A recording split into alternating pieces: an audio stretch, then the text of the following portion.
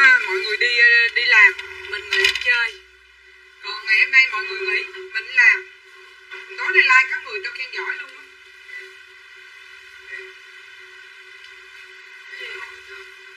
Gì vậy? Quả xe của ai dựng vậy?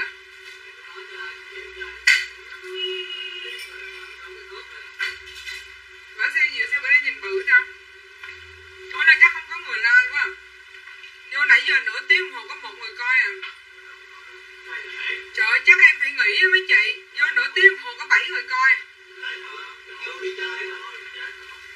Mấy anh chị giàu với mấy chị. Tiền nó các anh chị đi chơi hoài các anh chị.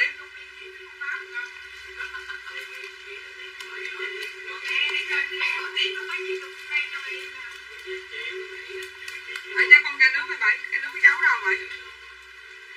Trời ơi, các hôm nay các anh chị vô mua đồ để mai em đi bill nè mấy anh chị ơi. Trời ơi, nó đau khổ quá trời ơi, nửa tiếng đồng hồ có 28 người coi. Em cũng bị khùng lắm mấy anh chị, ngày nào các anh chị nghỉ rảnh thì em bán. Trời ơi, bán 1001 bộ. Ngày nào các anh chị ở nhà để coi livestream thì em nghỉ. Ngày nào các anh chị đi chơi em bán, em giống như một con điên. Hello chị Nguyễn Chí Thiện. Hello, xin lỗi tại vì hồi bữa bán đồ cho chế bị chực. Đó. Anh tiền đi mấy chị, chứ anh có tiền mua HQC. Giờ đầm vàng có nơi trước ngực còn không chị, còn mới nằm trên lầu mà không biết còn size, hình như còn size bự chà bá lửa không à. Size 90kg hay sao? Đúng hình như vậy á chị Ngọc Trinh Nguyễn. Cái bay lên cái kho bữa có cái đầm vàng á. Trời ơi 40 người coi nè. 1 phút nữa mà không có vô đủ là nghỉ nha. Lấy size 2 số Ngọc Trinh Nguyễn là size 2 chứ. Đầm đơ vàng sale 170 đúng không? Dạ. 5 phút nữa mấy chị không lên đủ trên 100 người là em nghỉ á. Nghỉ em đi Mỹ em bay làm đỉ á.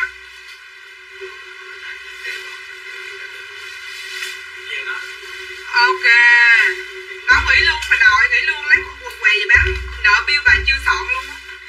Công nhận cái đầm này mấy chị phải không co dẻm ở sau có bo lưng mà mặt nó sướng. Không giờ coi như nè bữa nay mặc cái bay giặt mút mặt tiếp giống con điên không mấy chị. Cái đầm này nè. Trời ơi mặt cực kỳ sướng luôn nè. Không mặc áo vú nè ha.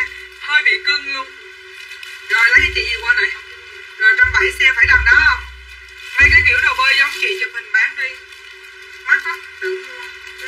Rồi 170 phải cái nào không mở ra. Mày để trống mày hỏi tao phải cái này không? Trời ơi cho em thêm 27 người nữa. Em có động lực em sale đồ đi các chị ơi. Xem bấm theo dõi chị, bấm yêu thích mà không thông báo để chị trừng phạt trong Facebook. Một vậy. Để chị.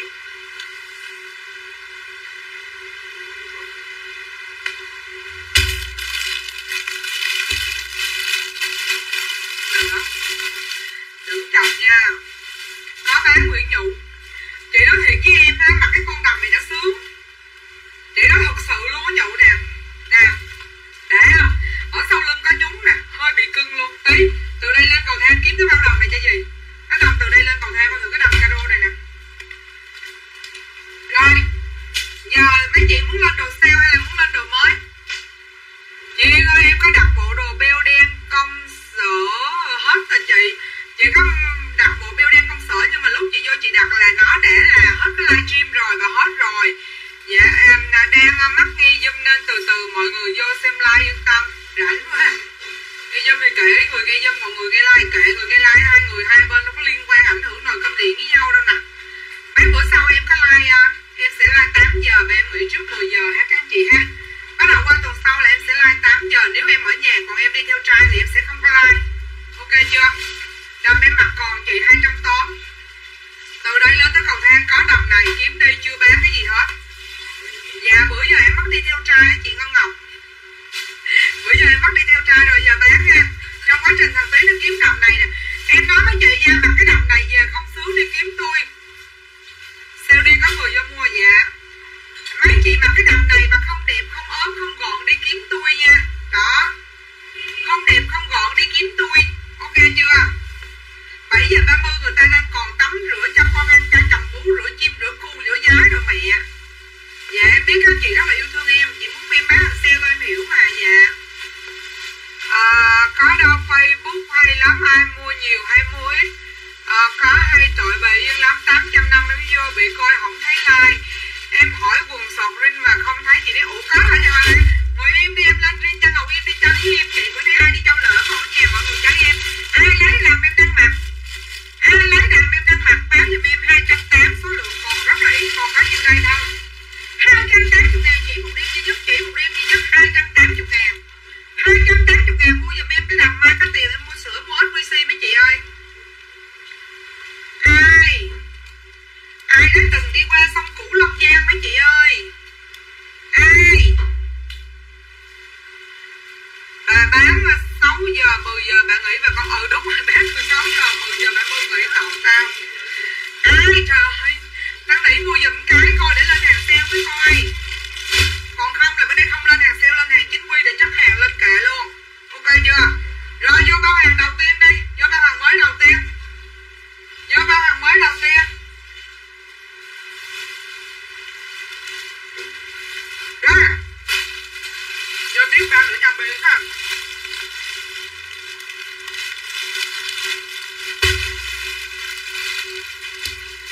Sale hơn thì tặng luôn. Dạ đúng rồi chị.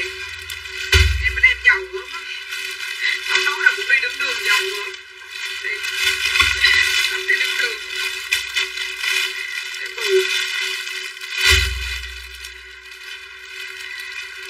Lên áo thun để em kiếm hàng rồi chị. Chưa có hứa. Bữa nay em chỉ lên hàng set. Tại hàng set em cắt hết cái nhà trước không còn chỗ ngồi đá cá ngựa rồi chị. Vậy đi chị Hồng Hình, trời ơi thương mà Hoàng Bình dễ sợ thì đó chứ bà sợ tôi nghỉ bán nè thiệt á. Bà sợ tôi nghỉ bán nè thiệt á. Nè Hồng Hình 280.000 nè. Vậy đi chị. Chị sợ em nghỉ bán chị cũng giùm đi đúng không? Các chị đợi hàng sale đúng không? Ok.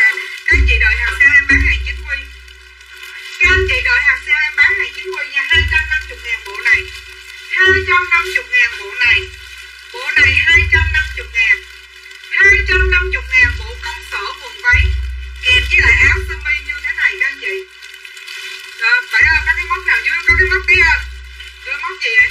250.000 set này mà chị Song Anh mặc là sẽ bị ghiền. Em hứa em thời em đảm bảo luôn. Set này là gu của chị Song Anh nè.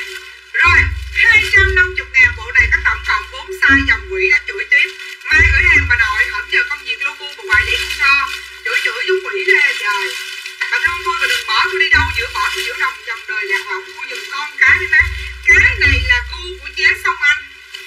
Em hứa chắc luôn cái này là gu của chế Song Anh.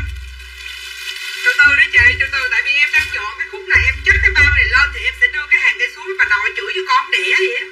Bán hàng xe cũng phải từ từ chứ mẹ, bán lỗ cũng phải chảnh chứ bà nội. XL của Song Anh 250 là đó, thấy dễ thương không? Cái tâm này chính quy dễ thương không? Dòng quỷ, dòng yêu gì đâu á, suốt ngày đoàn sale hoài à. Rồi bán vậy còn cái con kẹt gì dính trong người nó bán với chị. Đây. Đây. Dạ em ốm chị Phương Linh. Em còn đúng 90kg à chị, mấy bữa em 88 bên em ốm còn 90kg. Rồi ai chốt bộ này chốt giùm em nha. Lẹ đi mấy bác. Chẳng lẽ khui bao hàng ra bán đường set nè. Đây. 250.000. 250.000 bộ này XL của Như Nguyễn đó dễ thương nữa. Thêm bé Như Nguyễn dễ thương nữa 250 nè, đó dễ thương trời ơi. Dễ thương, em thấy vậy được đó mấy chị, em thấy dòng này được nè. Đó, rồi ai nữa mấy chị, ai nữa? Không ai mua nữa em cắt nha. L của chế Kim Hải là đó dễ thương thêm ngừ nữa trời ơi, cái cậu em không? Kim Hải là 250.000. 250.000 Kim Hải. Kim Hải 250.000. Ai đã từng đi qua sông Cửu Long Giang là dáng Long Cu không nào xây.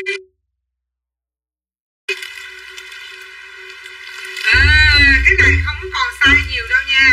Cái này không còn size nhiều đâu nha chị Hoài Lan Ngọc Châu với em nửa tiếng đi. Em xong cái đùi này em giải quyết chị liền. Thiệt lòng luôn. Ok không? Rồi bé Bi nè. Đi trên đây con bộ 250 đi. Nè cái lồng tiếp cái này là con để chắc lên trên kệ đầu tiên để cho bác Tư chắc. Bây giờ bộ này 250. Cái này 250 để bữa nào nhớ nha. Rồi chắc lên video đưa bác Tư chắc lên. Chắc lên cái kệ đầu tiên. Nè em vô cái này mấy chị mới thấy mới say sẩm nè. Em vô mẫu này mấy chị mới thấy đẹp nè ha.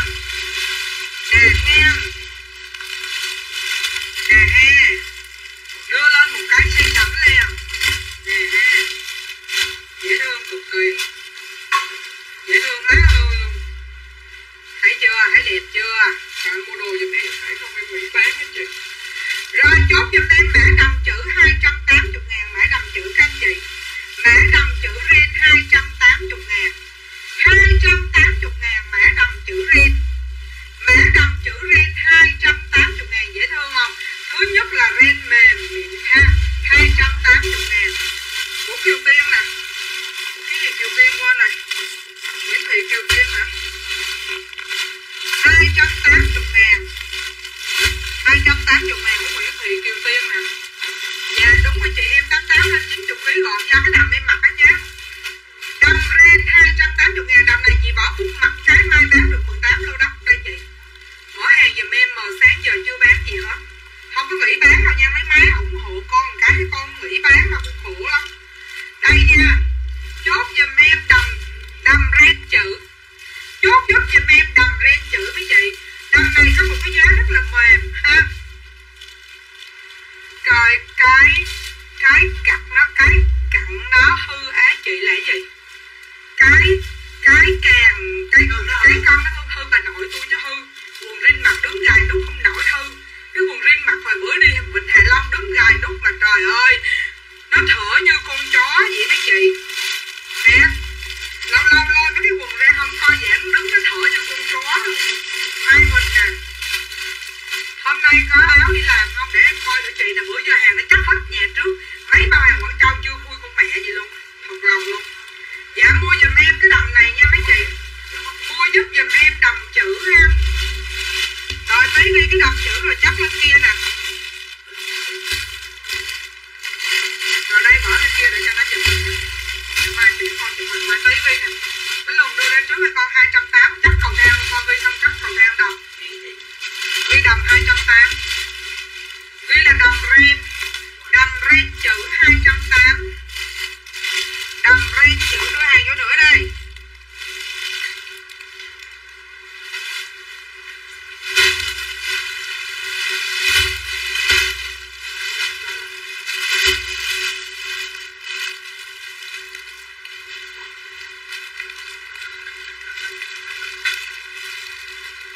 Không anh không có 2 khung giờ đâu, có BTC ở trong đó anh.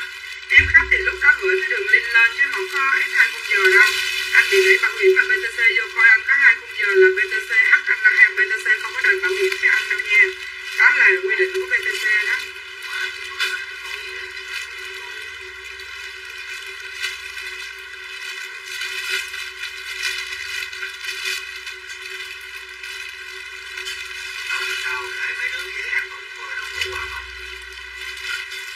Dạ chị biết có áo hay không?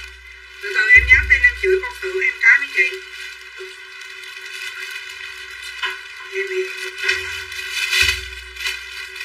Ủa sao mày đưa đồ lên mà em ghi giá rồi tao lấy hàng bữa giờ chắc biết bao nhiêu tháng tao chưa bán cái tháng nào nguyên tháng đây chạy tiền hàng chưa bán đồng nào luôn á. Cứ đưa hàng lên không ghi giá ưng mà bao nào ưng mà ghi giá không ghi giá giờ biết cái quần què gì bán vậy.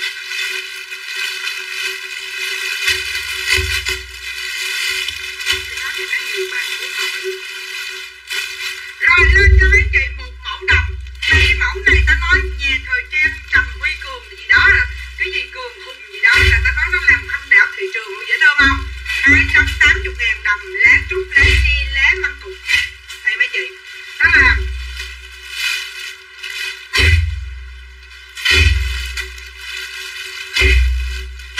nó hỏi mày hàng hóa lên mày không ghi giá thì tự nhiên cái cố gắng cái bữa gì bà nội.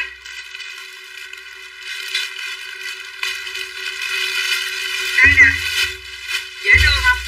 Trời ơi, mùa thu lá bay em đã đi rồi, vắng anh sau này nắng đẹp lắm đó chị, 280. Trời ơi, mặc cái đầm này vô em nói mấy chị không muốn dịu dàng nó cũng thành dịu dàng nha. Trời ơi, dễ thương bà cứu nội luôn, đầm gì không mua mấy bà nội. Thiệt lòng luôn, cái đầm gì không mua biết chừng nào mua nữa. Đẹp lắm, đẹp quá trời đẹp tới luôn. Con đứng dậy đi xuống chụp hình đi con. Cái đầm nó đẹp nhấp nhói luôn. Dạ nếu mấy giá giấy con gọi điện cho má chi má. Đẹp. Cái này đẹp lắm. Cái này rất là đẹp. Mua giùm em mấy cái này đẹp lắm. 280.000 này nó hay nè. Nó may cái tay cũng nhúng cũng đẹp nè ha. Nè ha. Coi cái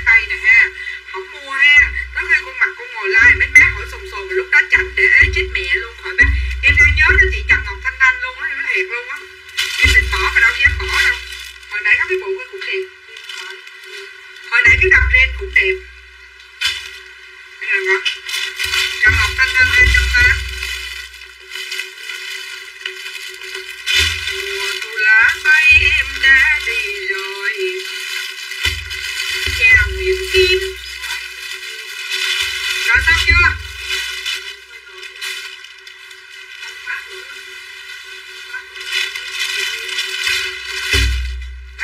Nó lấy hết đồ luôn, 7-6 vô nó mở cửa, nó dắt hết xe, nó chụp mê, nó dắt hết xe luôn đó. Đó bắt đầu mày đứng đây thơ là vô chi điện mày đó. Cái mặt mày bắt đầu cái gì? Đó ôm đồ chắc bỏ quên á. Không, cái đầm là có tay, có đầm lá thì rất là đẹp. Nó vô nó chụp mê hết nhà, nó dắt hết một nồi xe luôn đó. Rồi lên bộ này cho các chị 240 nè. 240 bộ la dông. 240 bộ la dông. 240 bộ la dông. Ê, ai làm gì làm, cái tôi có bộ đồ mặc rồi nha. Đây, 240 bộ la dông. Cái bộ này á, chờ chút mấy lùng chụp xong đưa. Cái bộ này là cái áo nó giống như áo yếm nè mấy chị. Cái áo nó giống như áo yếm. Cái quần nó dài giống như la dông mà gân gân rất là đẹp ha. Rồi, chưa nhập diện hả Mập? Chưa. Em đang like kiếm tiền chứ. Một đám tụi bay đi nhậu quận 10 không rủ 7 kìa. Vô, xe. Áo đi vậy. Áo giờ gì không đầm chị. Cái này là đầm, cái này là áo yếm chữ A. Kèm với quần la dông là các chị đủ má đi đâu vô đây chắc má đủ má tụi mót luôn. Bộ này 240.000 cho một bộ XL mặc chơi. Cho bộ XL mặc chơi coi. Đây, bán kia. Bộ này có một cái giá rất là giật mông là 240.000. Có đồng đi tiền là 82kg cho xem.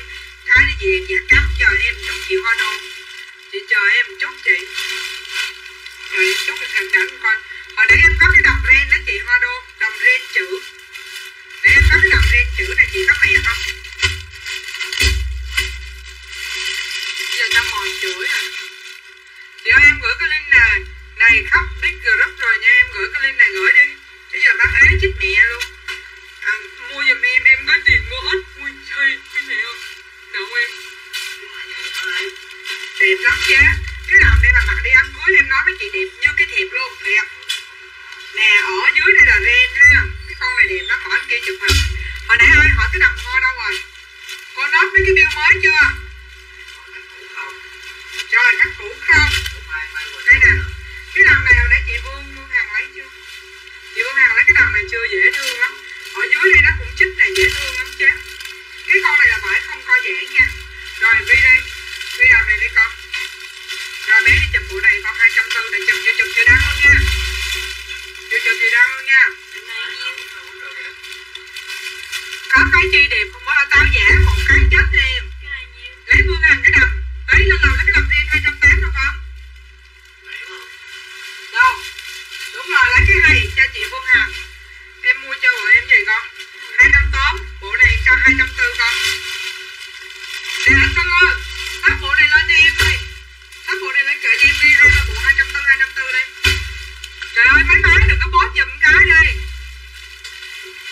Bán rồi đi bỏ. Rồi lên tiếp nha. Lên tiếp nha mấy chị.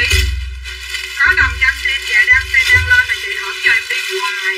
Chị Vân Hằng có cái đầm giống như em đang mặc không 280 mà trời ơi, tao nói nó đẹp y chang cái con mặc đầm luôn.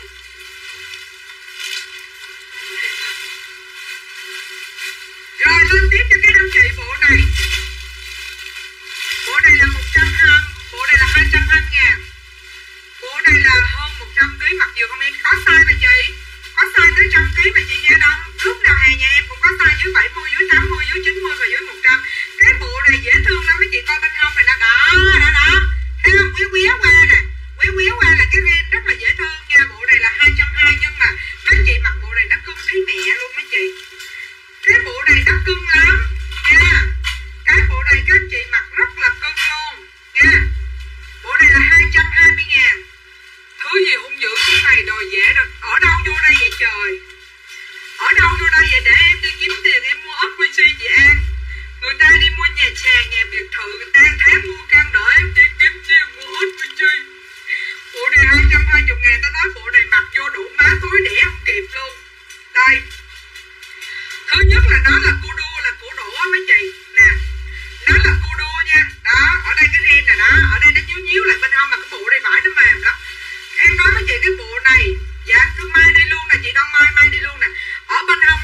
chiếu qua ha.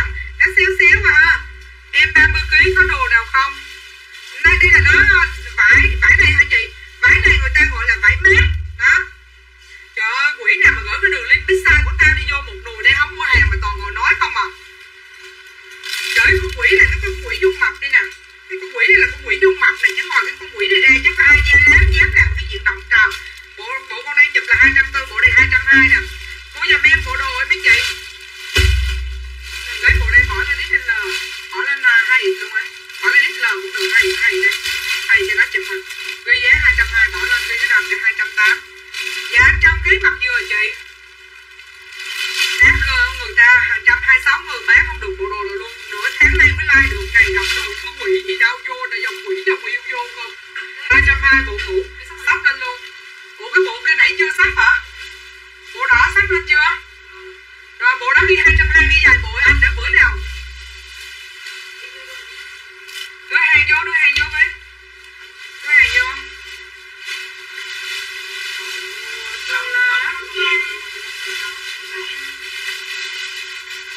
Mày sắp bóp đồ vô đi, mày đứng đó, mày nhìn. Tao đang bán ế nha. Bộ 290kg, lấy bộ 220 anh Tư đang sắp lên lấy size 2 cho Hoàng Huỳnh đây. Đó, thêm con quỷ lên kim thiên vũ đâu ai nữa đó. Thật sự là 128 anh chị coi, nhưng mà thiệt sự mấy chị ơi, chỉ có khoảng cỡ 8 người mua thôi. Còn lại 120 người là ngầu để quấy rối tình dục mấy chị.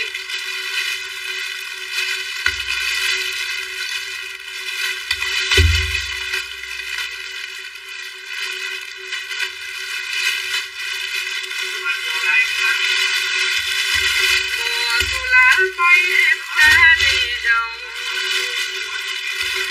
chẳng anh muôn đời theo điều cuộc đời là đây theo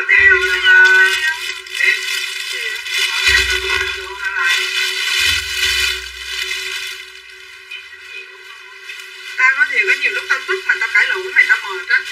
Mày biết tao nếu mà dán giá thì tao nói mày làm gì, tao chụp mấy cái bao cho mày coi nè. Im ơi, chụp chửi con xưởng nè.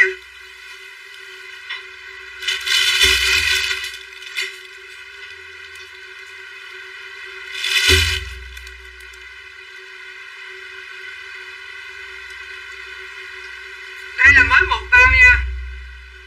Lên zoom bán nhanh hơn. Được, nghĩ là vậy cũng đúng á, 400 người bán nhanh hơn bên này á. Thiệt chứ em đau cái lòng ghê. Rồi lấy bộ này XL đây để chụp hình rồi mày. Có đồ nam không yêu đó, cái quỷ gì đâu, chồng quỷ không mà thiệt. Cái chồng quỷ này là cái câu này. Cái bộ này áo cũng giống như là áo yếm nè mấy chị. Trời ơi, cái bộ này mặc mát á. Em nói thiệt với mấy chị là cái bộ này mặc mát dễ sợ luôn.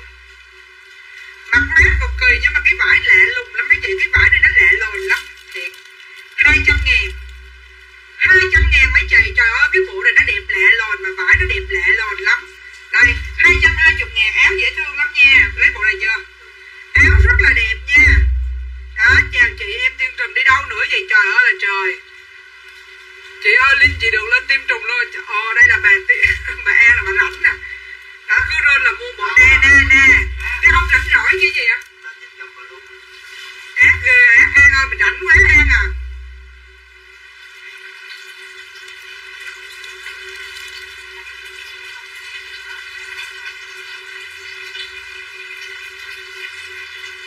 Trời ơi. Đó là trời. Mấy cha mấy bé đi đâu vô đây à? Để cho khách con mua cái trời. Mấy cha mấy bé đi đâu vô đây vậy mấy bé? Lên cái nghe ngồi đó thêm quỷ nghe nữa. Mua đồ giùm em cái 200. Mua đồ giùm cho em có tiền của HQC cái. Còn cứ ngựa vô đây không à. Bộ này 200 được Tư ơi. Cái giá là mấy bộ đồ đi rồi cho anh Tư sắp lên luôn. 240.000. 137 người. Mà thực sự nó có ai mua đồ vô toàn quậy phá mấy đối tình dục không à.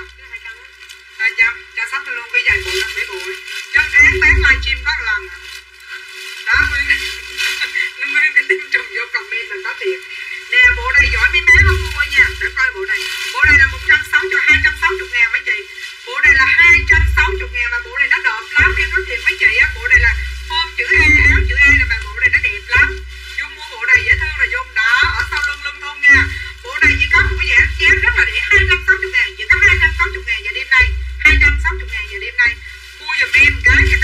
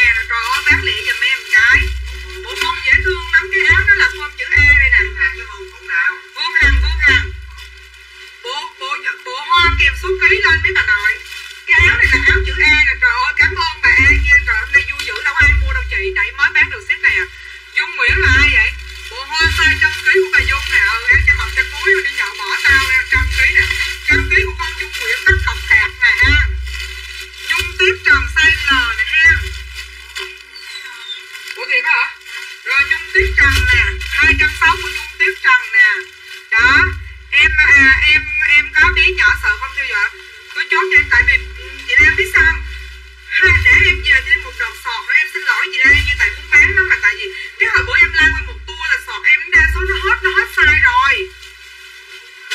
Ủa nãy giờ bán được không? Chưa bán được gì hết trơn á. Đó. Có bộ nào đẹp 58 kg đi khách không đi chỗ khác cho đủ má, đây lộn cái động đỉ rồi nha. Con Nguyễn hình nền tím là 260. 260 của Don Mai nhiêu ký nè? 260 của Don Mai nhiêu ký nè? Dễ thương lắm mấy chị, ở sau là lưng thun nè nha, tranh thủ chốt bộ này nha. Trời ơi bộ này nó đắt như tôm tư lắm, nãy giờ từ đầu live tới giờ bán ế với mẹ luôn, nhờ An chia sẻ trên tim chùm mấy chục ngàn người á mấy chị. Đó là áo phông chữ A nè. Từ từ đổi lại cho Dung bộ size 2 đây, Dung mập nè, đổi 3 lại 2 thì cho nó lấy size rộng đi, bữa nào ăn mập là nó vừa, hiểu không? Có hiểu gì hết trơn à? Này của gái vợ mày nè. Nè trong thảo là bắp là 260 nè. Cái bộ của Dung đổi vô đâu? Có quần riêng chế chờ em chút với chế ơi. Rồi lấy cái bộ của Dung Nguyễn đưa qua cho chị Tâm Trương đi anh. Cái bộ của Dung Nguyễn đưa qua Tâm Trương 3 hình. 3 hình. Dạ có quần riêng. Đưa bộ hoa lên em xem lại. Có bán size đó đi lộn đồng đỉ nữa Yến Nhi. Bộ hoa 100 kg của Kim Thoa Trần này còn đúng bộ nha Kim Thoa Trần. Trời ơi 5.000 anh em Kim Trần nè. Kim Thoa Trần 260 nè. Nguyễn Phương Nam còn bộ cuối cùng nè. Nguyễn Phương Nam còn bộ cuối cùng. Đưa đây đưa cái đầu ra lên đây. Nguyễn Phương bộ là dễ thương. Nguyễn Phương Nam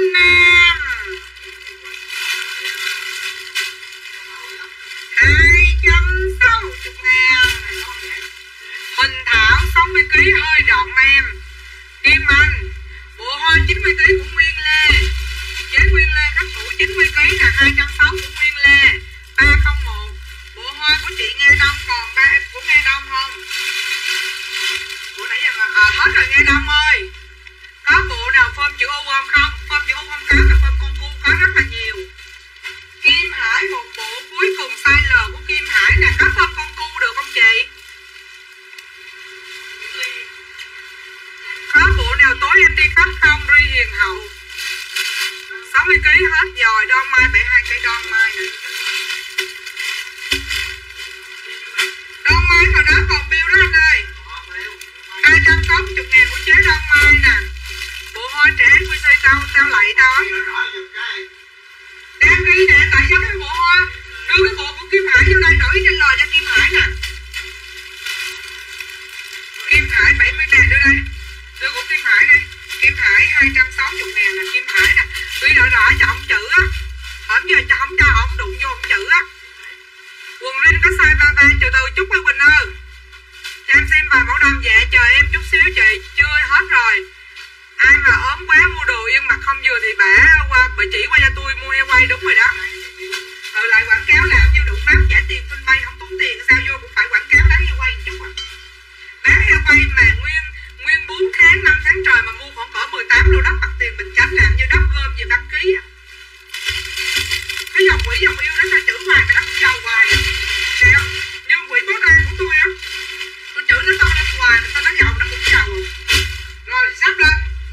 Thôi để bộ này chút bán tôi nữa. Còn cái bộ đỏ hồi nãy đang tơ sót nè tơ. Bộ đỏ 200 đi cho 200. Rồi vô đồ nữa đây tí ơi. Tiền không có trẻ của si được không?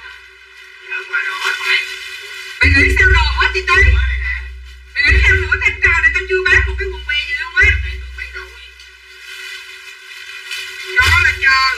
Nè, hôm nay tôi bán đồng trắng để đi dự tiệc của hệ thống nè. Mấy quỷ mập mà làm đầu tư vô đây mua hết đây. Nha, chỉ có một đêm duy nhất, chỉ có một đêm duy nhất thôi, chỉ có một đêm duy nhất bữa đây bán mang người 41 tỷ đồng mua giùm em cái nha. Thiệt luôn á. Không mà mẫu này đẹp. Mẫu này em bán tiền mấy chị, hồi giờ các chị sẽ không thấy mẫu đầm trắng đúng không? Thì ngay ngày hôm nay, tại livestream này, em sẽ bán đầm với giá 280.000 một bộ. Là đầm này em nói mấy chị nó đẹp lắm. Đầm này người ta gọi là đầm công sở, hay gọi là đầm công chức. Mà em nói mấy chị nó dịu dàng qua lá cành lắm luôn đó, thấy chưa? Thấy dễ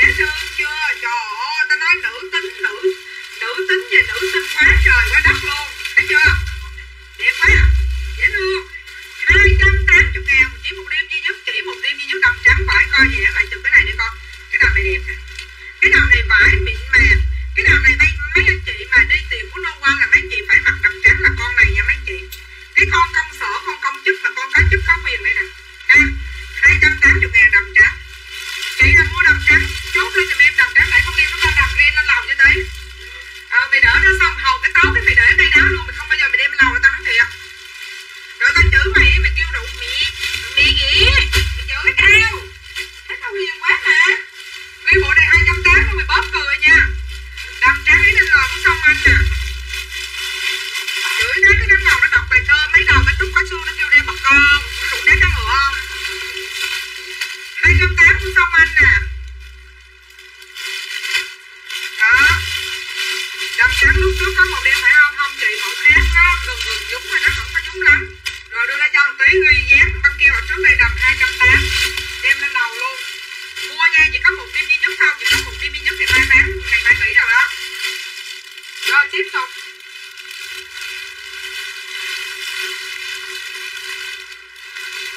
Anh Hận lấy cái đường link của hai cái khung giờ này, anh Hận gửi và cái viết chữ hay cái gì đó lưu ở đó, là khi khách cần hỏi là có liền.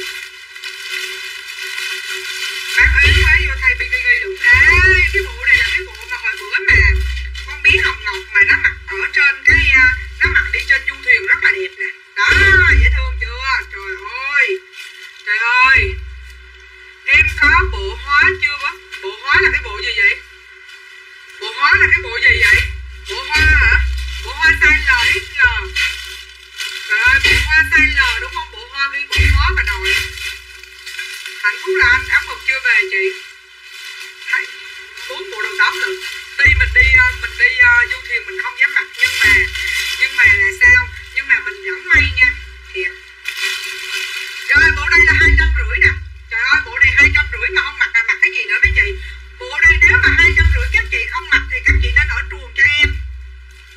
Bây giờ áo mực còn size 36 không à? Bán riết hết vốn của áo mực luôn mấy má. Đây.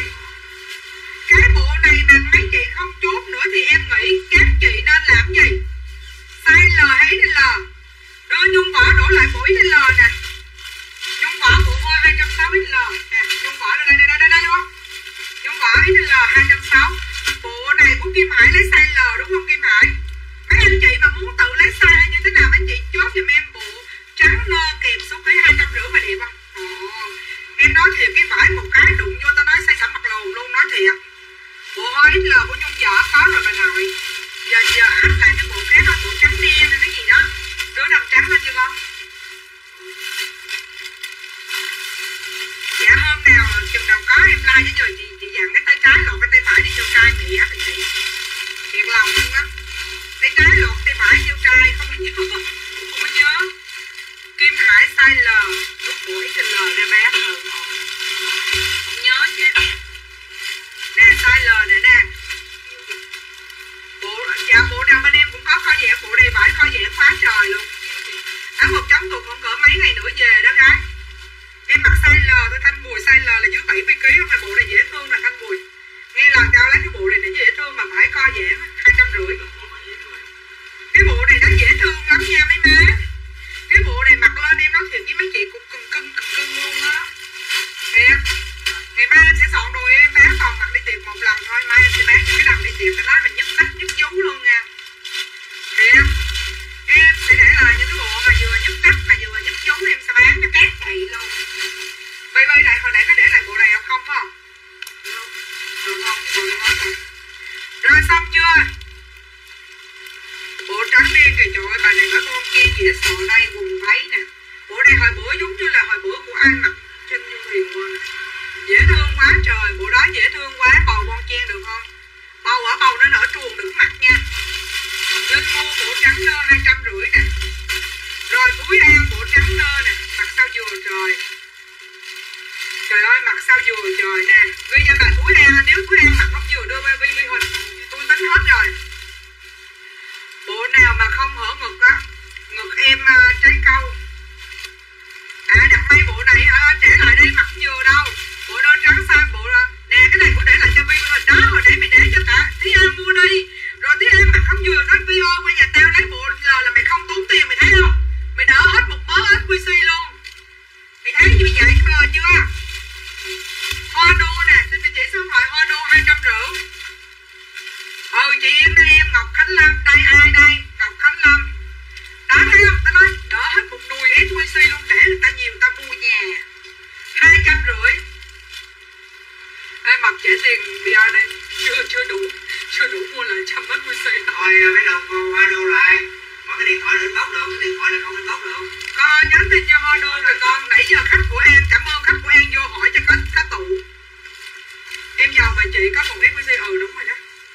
Đủ má đôi lúc đó không biết là bộ SQC nó bự cỡ nào. Tới bây giờ ngồi bán đồ thấy nó lòi len. Thanh Bùi em một bộ, mặc bộ đây đi Thanh Bùi. Hôm nay có nhiều bộ nhà dễ thương lắm Vivi Huỳnh. Nè Thanh Bùi nè, xin địa chỉ số điện thoại Thanh Bùi bơm hàng có kéo sức vốn. Thanh Bùi này đi ở dưới là Thúy An đi để lấy hàng. Hô đô đừng cho địa chỉ số điện thoại trên đây, nó lừa đảo, nó gửi áo trú quần xì, nó gửi một thằng trai đó là chết luôn. Chụp bộ này đi con gái, của gì? Anh Tư phong đồ giùm em tí, phong cái đầm này lên lầu nè con. Trắng nơ của Yên Ngọc nè, Yên Ngọc còn bill không anh? Rồi Yên Ngọc còn bill. Cho xin bộ nơ trắng Huyền Nguyễn Bình Dương đưa bộ nơ trắng size L còn lại đi con. Ủa các anh chị có thể mập lên được chút không hết size L rồi. Huyền Nguyễn Bình Dương là 250. Lên nhìn chị thôi chứ không mua chị là bỏng ở đây. Người đàn bà nào cũng có ban lúc khỏi nha. Người nào cũng ban lúc khỏi nhìn gái. Thì hồi nãy nói rồi để chốt cái Thúy An đi. Một Vivi Huỳnh lấy hai à. Hai là Thanh Bùi lấy, không chịu. Thấy không? Không chịu đâu thấy không? Anh đâu đây nè, bây giờ rảnh không?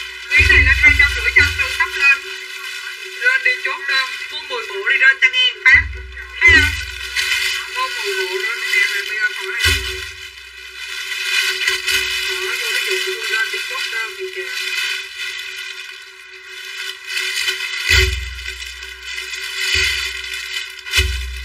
Mai trừ bill rồi gửi đồ. Mai làm bill của chị Hà Hòn nha. Thắc mắc gì gọi lên cho trừ cho bả trừ luôn cái bộ đồ bà gửi xuống đi. Còn lần sau đừng có trừ kiểu đó. Hỏi thử bây giờ nợ tổng là bao nhiêu chị Vương ơi, chị Vương Hằng ơi. Chị có thể thương em mua giùm em con đầm được không chị? Sáng giờ em chưa bán gì hết trơn hết trọi á. Con đầm này nó vải nó đẹp lắm nè. Đó, nó là giống như con bóng nó hỏi có bộ nào nó mặc được không? Đó, ngồi em đây đi kiếm quần lót lọt cái đít cái ạ. Cái quần bán cái đó. Cái quần lót lọt cái đít cái trời tôi tức thì cái ba quần lót lọt cái đít nó nằm đâu rồi cái tăng bóng trong tiên rồi cái. Nó tức thiệt chứ. Nó tức mà không nói lên lời luôn á. Cái ba quần lót, cái ba quần xì mà lọt cái đít trong mắt phải anh. Cái này đâu biết bao nhiêu đó. Cái này bao nhiêu ok đó. Bộ đó mấy SVC vậy chị? Em đã đó em dắt nguyên đoàn SVC đi ra chỗ khác cho chị bán đấy em. Dắt đi giùm chị cái 280.000 con đồng nè. Dắt nguyên cái đám SVC này đi giùm cái 280.000 các anh chị ơi. Đang bán là bà nội. Chị gì? Chị Hoa gì? Khách mới là ai? Chị Hoa Đỗ ơi, chị còn ở đây không? Nguyễn Hoa 70kg vào đây lựa. Chị Thanh Bùi khỏi không? Còn chị Hoa Đỗ ơi, chị còn ở đây không? Chị ơi em 1m72 nha. Thấy được tướng bà rồi. Nhìn nhiều ký mặt ra, nhiêu ký mặt đầm đó. Chị đi cái lộn cái động đỉ rồi chị. Tim chùm nói mày dắt giùm nguyên cái đám SVC giùm cái đi. Từ 58 đến cho em xin với SVC rồi ác Thanh Bùi. Ác đạn. Mua chồng giùm con nè Thanh. Còn đó chị cô Hoa Đô mới nhắn tin lên đó. Mua đầm giùm em nè mấy chị. Thứ nhất là cái tay đó rất là đẹp. Tưởng chế không bán nữa làm hoang mang. Con bán đi làm gì mẹ bán dâm thì cũng đâu ai mua. Em mua nha chị. Bộ xanh có tay đó. Cái này nó là cái đầm nè. Lấy cái đầm này cho Dung ơi. Lấy cái đầm này mỗi ngày cho Dung 280 size 100kg. 280 size 100kg. Nè Dung mặt 280 em. Dắt nguyên đám SVC giùm cái vô mua 1-2 cái đầm. Đi xin chuyển khoản 1 SVC. Dắt đi giùm cái chứ má. Để làm ăn cái làm lại cuộc đời. Đuổi chị ơi chị còn quen em với chị chứ mà khách lạ vô mà còn cỡ dưới 60kg đuổi thẳng luôn. Chị đi lộn cái động đỉ rồi. Đầm em can cầm nó là vải thun xốp chị. Nó là vải thun xốp mà cái form nó rất là đẹp chị. 100kg của chế Liên Võ là 280.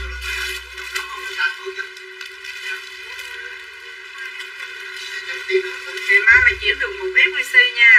Mày không chuyển được một SVC tao bắt vé máy bay ra Hà Nội. Tao muốn 2 chiếc giá chồng mày lên tưng lên trụ điện luôn nha. Mày đừng hấp dẫn mặt cái tao đi nha Thanh nha. Nha. Mày chuyển cái đúng nha.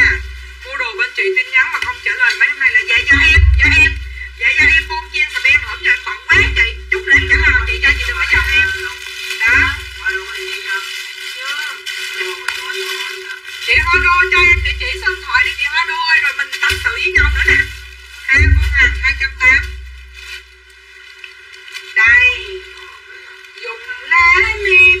nhớ kỷ niệm hai chúng mình ngày đó quen nhau tiêu tiêu tiêu tiêu tiêu tiêu. Đầm 285 kg, cảm ơn chị Dương Thùy thấy đò thương đò em bác á. 280 của Dương Thùy nè, dơ cao lên thì cái phong giả phong đầm phong xè gọn đẹp lắm chế. Lấy một cái cho em đi. Đó. Bữa giờ chế 5 gói chưa chế? Chế 5 gói đi một tháng chế 53.000 thôi. Thì là chế kiếm 19 triệu chế đủ mua đồ em được rồi. Còn chiều còn lại để chồng con lo. Size lớn nhất là 100kg. Điện thoại còn không nghe nữa chủ nhân. Giờ chế nhắn tin nhẹ, nhắn tin đi chị, nhắn tin nhiều lúc rảnh còn đọc. Còn gọi điện là không bao giờ. Dạ đầm nhà em mặt dài qua gối. Mạng bả lắc như nào sao đọc lệnh tay comment năm trước năm sau bả mới đọc có không trời? Không thấy comment luôn nha. Tại mấy đứa vô mua hàng mà đồ chữ FQC là hầu như không thấy comment. Ho đô cho cái đầm nè. Rồi ho đô cho em xin cái địa chỉ đi nha. Ho đô ơi, 280 của ho đô. Sao em mua mà chị không bao giờ cảm ơn em vậy? Đầm XL của Nguyễn Trang Trang là giá là có nguồn rin mà chưa lên. Nhưng mà nguồn rin không có size tới 100kg. Nguyễn Trang Trang là giá XL. Chế xong anh XL 280 của chế xong anh mua giùm em chứ sáng giờ chưa bán gì hết mấy chị ơi. Em nói thiệt lòng sáng giờ chưa bán gì hết. Cái bộ này em mặc được mà em. Bộ này vải nó đẹp. Trời ơi bộ này là những em cô thích mặc đồ rộng của tôi nè, thích mặc quần ống rộng nè. 85kg của anh Ngọc là 2 hình nè. Con được Dương Thùy với lại Hoa đổ cho con địa chỉ số điện thoại. Một phút nữa Dương Thùy với Hoa đổ không vô tin nhắn cho em địa chỉ số điện thoại là em sẽ bill em hết chích mẹ em luôn. Kiếm cho em cái đầm để chị mai em chuyển khoản FQC dễ dịp mẹ khỏi mặt hả chị. Xếp cho em một cái 90kg Lâm Hằng Home Store phòng trọ. Bên em không cho kiểm tra hàng khi nhận. Chế ok không thì em chốt cho chế. Chế ok không thì em chốt cho chế nha. Còn không ok thì chế cứ báo. Chế cứ báo chiều cao công nặng em lấy size cho chế ha. Hàng nhà em có kho giãn. Dạ ok hàng nhà em có kho giãn nhưng mà không cho kiểm tra hàng khi nhận nha. Chế ok không? Rồi Lâm Hằng Home Store, Home Stay phòng trọ nè. Mấy chị đừng có để em đọc tiếng Anh. Em đọc tiếng Anh hồi văn vú luôn. Đây là một bộ đồ yếm nè. Bộ này 240 vải đẹp lắm mấy chị coi vải nè. Bà nói quy trình trọn gói dịch vụ bên bà đi. Dịch vụ bên em là tao nói bao ăn tận nhà, bao ngủ tận giường, bao đủ tận đêm. Tao nói cái gì cũng bao hết. Trai thì bao đêm, đè thì bao lô, gái thì bao xô. Đại khái cái gì cũng bao ha. Đó, y vậy á. Đây, một đêm rất là rẻ, chỉ có 100 SQC thôi. Hoa đổ vô kêu là chị có cho xem hàng trước. Dạ không, trả lời rất là rõ ở trên mạng là không có cho xem hàng trước chị Hoa đô. Nếu không có muốn mua hàng thì cứ báo xã giùm em nha. Thiệt lòng. Em nói thiệt lòng luôn á, tháng em bán lần nhưng mà em cực kỳ thiệt lòng. Cái quy trình thôi giờ lâu lắm mới hỏi cái quy trình. Dạ quy trình nhà em là rất là đơn giản các chị. Em bán bình thường em bán da heo lắc trái tỏi, em bán tóp mỡ lắc tỏi ớt, em bán những cái thứ mà ăn xong nó mất rồi em bán chân gà ngâm sẽ tách nêm chả Phú Yên. Xong các anh chị mập lên các anh chị mua đồ pizza em, mua đồ pizza em thì sao, sau đó thì sao thì các anh chị sẽ da sạm mà mặt sạm, các em sẽ bán cho các anh chị gì kem dưỡng da và trà giảm cân. Đó, nói chung là các anh chị vô vòng tay em thì em chỉ có buông thì mấy chị sống, mà bóp thì mấy anh chị lộn giái. Xã ghi một cái chữ xã bill của mẹ Ho Đô. Xã bill Ho Đô. Mua đi mấy chị. Mua đi mấy chị đồ duyên ok lắm. Dạ không cần thiết chị, bữa nay bán FQC không cũng đủ dầu rồi chị. Không là anh kêu là Anh tao ơi coi trong cái bao hàng Quảng Châu thử cái bao hàng nào mà có đồ lót á anh. Cái bao hàng là có hộp đồ lót ở trong cái thùng, anh xách nguyên cái thùng đồ lót ở đây bán cho bóng Đông Xuyên cái hả? Không có đồ lót này quỷ ai mặc được nè, tại vì cái đít nó bự là vô sẽ lọt. Đó con là con kiếm cái bao quần, cái quần mà có cái lưng thun con lấy size gì ạ? Cho hạnh phúc lên đây là lấy size 36.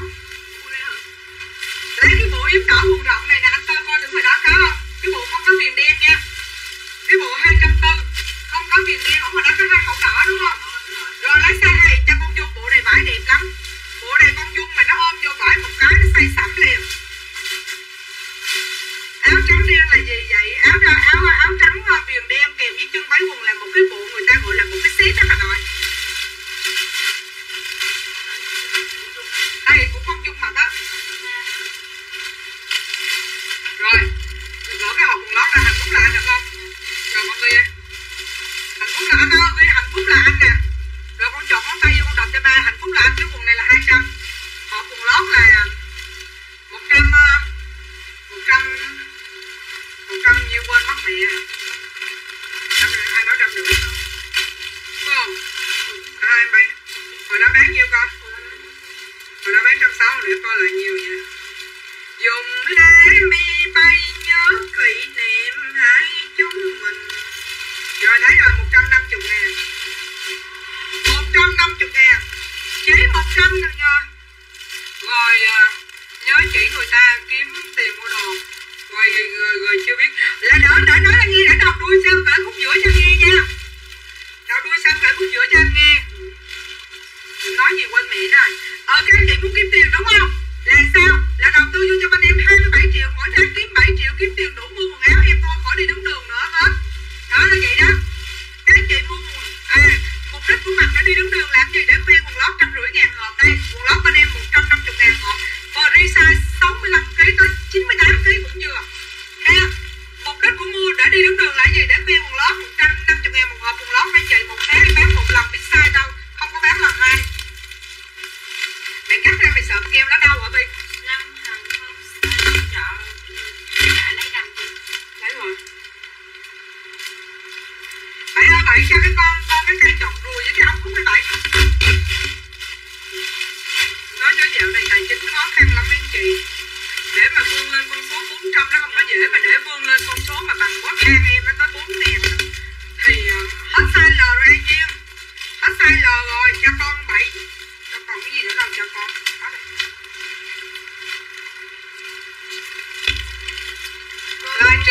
Lên like 8 tiếng lòi lên. Bởi vậy tới khi mình kiếm được mình đâu trân trọng, đúng không?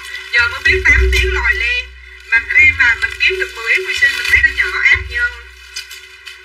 Cô người yêu cho con địa chỉ số điện thoại. Đây quần lót đây. Đây, cái này của gì quên rồi. Nào, hạnh phúc là anh 150.000. Nè, lỡ xé cái miếng này của bà hạnh phúc là anh trẻ là giờ là đó. Đây nè nha các chị. Quần lót này là sao?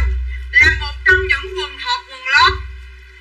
Dạ các anh chị làm 8 tiếng một ngày. Các anh chị làm giống như chồng em làm cơ khí nè mấy anh chị. Từ sáng trèo lên trụ điện rồi trèo lên máy to tuột lên tuột xuống về rép giá hết ngày 350, 400. Một ngày theo em làm 15 phút ra 1.000 đô hết.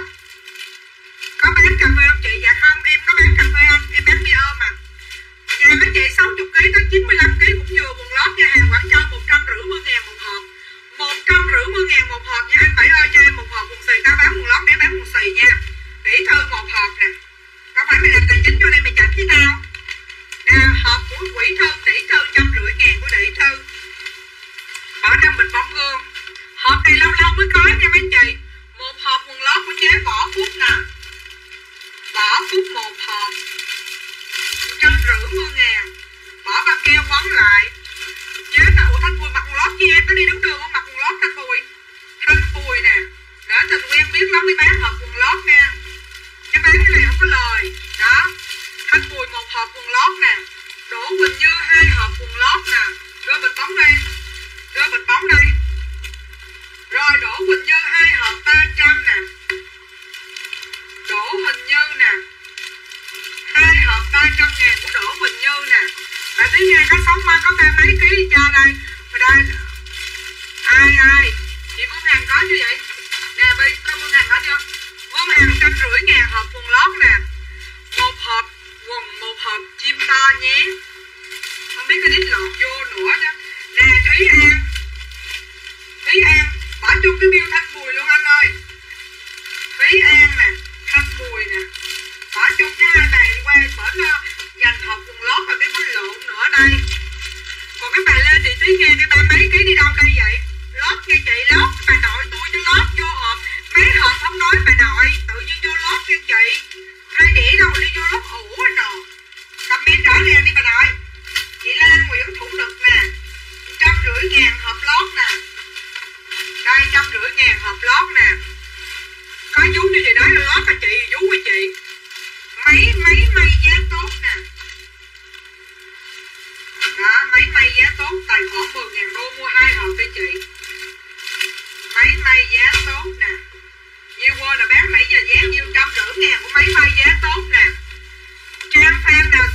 số điện thoại. Chuyển cái phụ đậu tao cho chuyển FVC không có xuống tao bánh con bầu quay ngược lên tụ điện luôn á. Trang Phan 150 nè, để tao bán nha, đừng có chửi tao yêu nghiệt nha. Chị Vương Hằng có rồi đây. Rồi Châu Thảo nè. Gì hả? Gì hả? Lan Nguyên ở Gò Vấp, Thủ Đức gì hả? Châu Thảo Gò Té nè, một hộp của Châu Thảo Gò Vấp, nãy giờ chưa bán gì hết, mua giùm em chị. Bà nội ơi, con 65kg bà mua thiệt con Lê Thị Thúy Nga, mày cũng bon chiên làm như bữa giờ tao chưa mặc bán quần lót, mày có quần lót mày mặc hay sao vậy? Lê Thị Thúy Nga nè. Thiệt chứ? Lê Thị Thúy Nga. Xin địa chỉ số điện thoại Lê Thị Thúy Nga là 150.000. Ở đâu 65kg thấy nó chút ép à trời, Dung Huê một hộp nè. Cô Trang Phan ơi, comment lên giùm con. Cô Trang Phan còn ở đó không? Dung Huê nè. 150.000 của Dung Huê nè. Cho tôi vui phòng trọ gì đâu, ai chưa thấy đi đâu. Có rồi mà, ở trong đó. Sao mà nãy giờ tôi không thấy luôn nha. Kêu tí phụ đây, Tô Thị Tuyết Sương nè, còn đứa nào lại đây bỏ giùm tao cái cho mấy bi nó ghi coi. Nãy giờ chưa bán gì hết mà ghi không kịp nè. Tô Thị Tuyết Sương 150.000 nè. Dạ Lâm Hằng xì to nè. Lâm Hằng homestay á, mình phải đọc tiếng Anh cho mình là dân tài chính là homestay. 150.000 vuông để mặc sướng lắm mấy chị, thiệt lòng luôn á ha. Hồng Nguyễn Thọ một hộp, xin địa chỉ xuống thoại. Dương thấy xã nào nãy giờ chưa nói gì Dương hết. Ai? Dương thầy nãy giờ không thấy đâu. Dương Thùy xã nè, xã đừng bán nữa nha, bán mất không, bán tối bán luôn, ghi tốn mực lắm mấy chị. Ngày nào không cũng kiếm được 1.000 đô, ghi nhiều tốn mực lắm. Hồng Nguyễn Thọ nè, bán hàng mua hàng mà chảnh quá mấy má ơi. Thiệt á. Size này em chắc chị 90kg đúng không? Khỏi cần nhắc lần thứ hai. Tô Thị Tuyết Sương Nguyễn Thị Anh Hạ nè, mua thì mua luôn 2 hộp đi, bắt không cũng ghi tốn giấy không? Ghi Tô Thị Tuyết Sương thêm 150.000 đi. Có bán hàng nói nhiều chảnh giỡn người ta có dễ thương lắm. Thùy Dung một hộp nè. Thôi mai gom hàng gửi Thùy Dung cho bà chữ bữa giờ á. Rồi nói ăn mà bỏ bà đi hoài à. Nè Thùy Dung một hộp nè. Nè tí. Boss mua nhiều bên đó, ai chỉ cho nghe cho coi quần lót về trời chút. Nghe boss kêu mua nhà 4 tỷ đó nè. Dạ, nhà 4 tỷ đi theo mây theo khói rồi mấy chị, đi theo trai rồi. Con đường xưa em đi. Trang Phan khách cũ vô chọt ngón tay giùm em cái quần lót này 60kg mà cũng vừa, mà 95kg mà cũng vừa nha. Cái quần lót này đặc trị cho chim bự và quần đùi bự. Trang Phan em mới nhắn tin cho xin địa chỉ số điện thoại chế đó, chế vô inbox giùm em cái đi. Hộp 5 cái chế. Khách cũ vô chọn ngón tay đang buồn, tối nay ốp không giao dịch, vô xem live của chị hay ở đâu vô đây xem live hay bà nội. Mua chuyển khoản nha chế ship. Code em ngắt đầu dấu á, không bán Phước. Cho nỉ thư thêm hộp thế nè. Quỷ sứ đây nè, mua luôn đi trời ơi, tốn cái ba bóng, tốn bút lông nữa. Đoan Thùy 2 hộp là dễ thương không? Mua thêm đi chị Đoan Thùy. Giờ chị mua 2 hộp là chị vô chị mua thêm hộp em chửi tiếp nè. Dạ em cũng giờ yêu nghiệt lắm. Đoan Thùy 302 hộp nè. Áo ngực chưa có, Yên Ngọc 2 hộp. Yên Ngọc ơi, em mua cái hàng này rồi, mai mốt em đi kiếm nữa không có đâu. Lâu lâu nó có cũng cỡ vài chục hộp vậy á. Làm như hàng mà ta nói hàng mà chìm tàu dắt vào bán rẻ đó chị. 150.000 hộp 5 cái. Cái Như Ngọc Nguyễn Thị đã nhìn quen dữ vậy? Kiểm tra giùm em bill Như Ngọc Nguyễn Thị, search ra Như Ngọc Nguyễn Thị con. Một hộp quần lót. Để em biết lùng nó kiểm tra Như Ngọc Nguyễn Thị. Dạ một hộp quần lót Như Ngọc Nguyễn Thị, vô kiểm tra đít giùm cái. Tỷ lờ trời nó chửi tôi kìa trời ơi trời. Trời ơi eo 98 mông 117 giường, mông mày 138 cũng vừa. Như Ngọc Nguyễn Thị mua bữa giờ hả? Cho Như Ngọc Nguyễn Thị nè. Rồi hoa xương rồng, cái này là mặt một hộp tiếp lắm nha. Hoa xương rồng là hoa xương rồng này nhiêu ký, hình như 100kg không? Con vô chọt hoa xương rồng giữ hoa xương ghi dính vô. Hoa xương rồng 150.000 hộp nè tí ơi. 150.000 hộp của hoa xương rồng nè. Rồi Diễm Trần cho 12 ơi, lấy 2 hộp đi. Diễm Trần lấy 2 hộp cho Diễm Trần đi. Nguyễn Trang Gò Vấp nè. Lấy 2 hộp cho Diễm Trần đi. Diễm Trần mà về cái hộp quần này mặc sướng đó. 150 của Nguyễn Trang Gò Vấp nè. Đó. Chi em một hộp nè, xin địa chỉ số điện thoại Chi này nãy giờ chưa bán gì luôn á mấy chị. Chi một hộp nè. Hồng thế 2 hộp. Còn giấy không? Hồng thế 2 hộp. Hồng ngọc thấy. Để em nói cái tỉnh cái con đây kia đi, con không được có ngồi đây tới lùng. Con chọn lên cho ba chưa? Chọn rồi. Hồng thế nè. Lâu lắm mới gặp chế hồng thế nè. 300.000 2 hộp. Nè hồng thế 2 hộp nè. Lan Nguyễn thêm hộp chuẩn bị chữ tiếp nè. Thúy Nguyễn gần nhà nè. Thúy Nguyễn nè. 150.000 gần nhà. Rồi ai nữa? Lan Nguyễn nè. Lan Nguyễn hộp 150.000. Mua thêm hộp để chữ tiếp nè Lan ơi. Quỷ à. Lan Nguyễn hộp nè. Chi thêm hộp để chữ tiếp. Quỷ à, mua lần 2 hộp đi. Bắt đi hoài. Gần hết rồi đó, Chi thêm hộp nè. Dán đàng hoàng lại. Chị em thấy em không thấy lấy gì bà nội. Lấy gì báo chùm cái em. Con đường em đi. Người ta kéo dây chì. Kéo này đâu ra trời. Lót ở trên hả? Chắc nó bị lỗi rồi đó. Một cái áo này có mặc được, sao nó đem nó lót vậy ta? Ai nè bảy để lót tủ lạnh, lót máy lạnh phòng kia ấy. Dạ ngày nào một tháng em like 30 ngày, mà một ngày em like 2 buổi mà em không thấy cái mặt mũi chị hồng thế đâu. Chị có biết là làm vậy em bị tổn thương không? Ở dưới giống tụ còn size 36 thôi. Hộp 5 cái chị Thúy Phan nãy em trả lời rồi. Thế thôi cái đồng 280 đem lên lầu em con. Đồng 280 đem lên lầu. Thì một tháng em like 30 ngày em không thấy mặt mũi chị đâu, buồn muốn chết luôn chị hồng thế. Phải không? Thôi ở trên cái kệ gỗ còn chỗ đựng quần lót không? Đừng lên. Còn không dịp đâu chỗ đây đừng lên. Các bạn muốn để đâu rồi đây?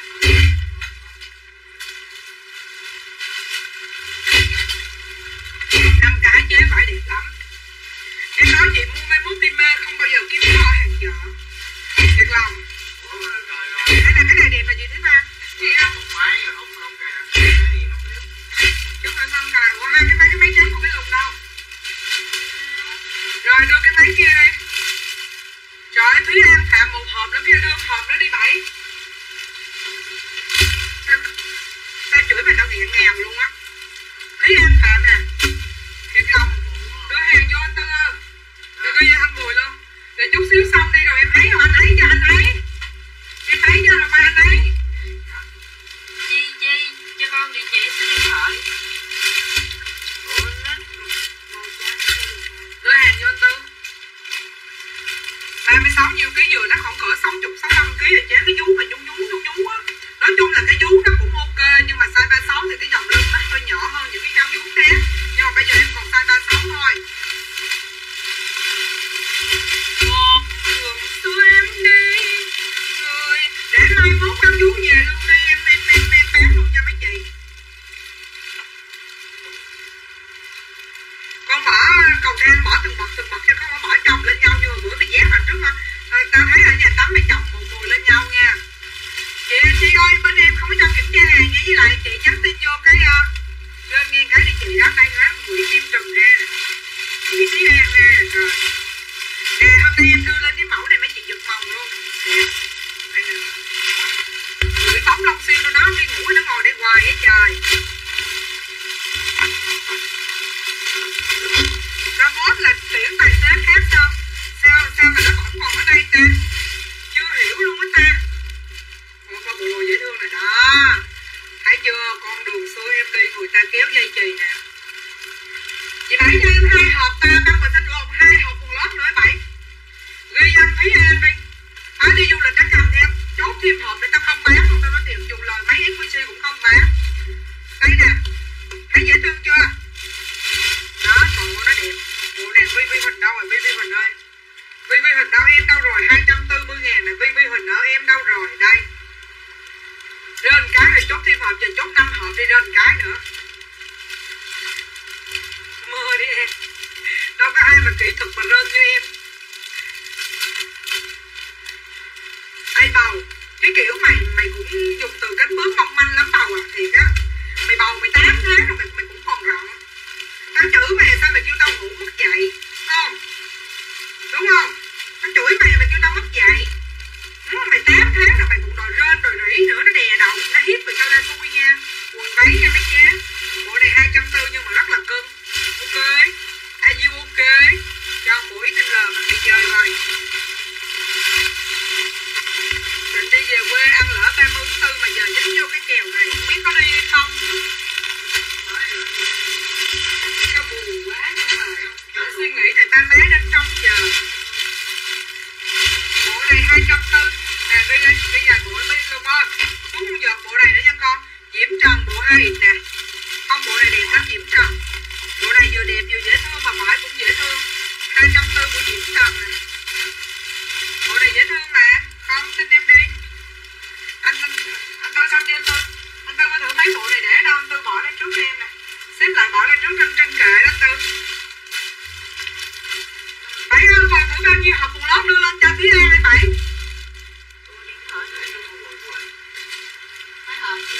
Thôi đừng lấy nữa. Có xí 9 tấc.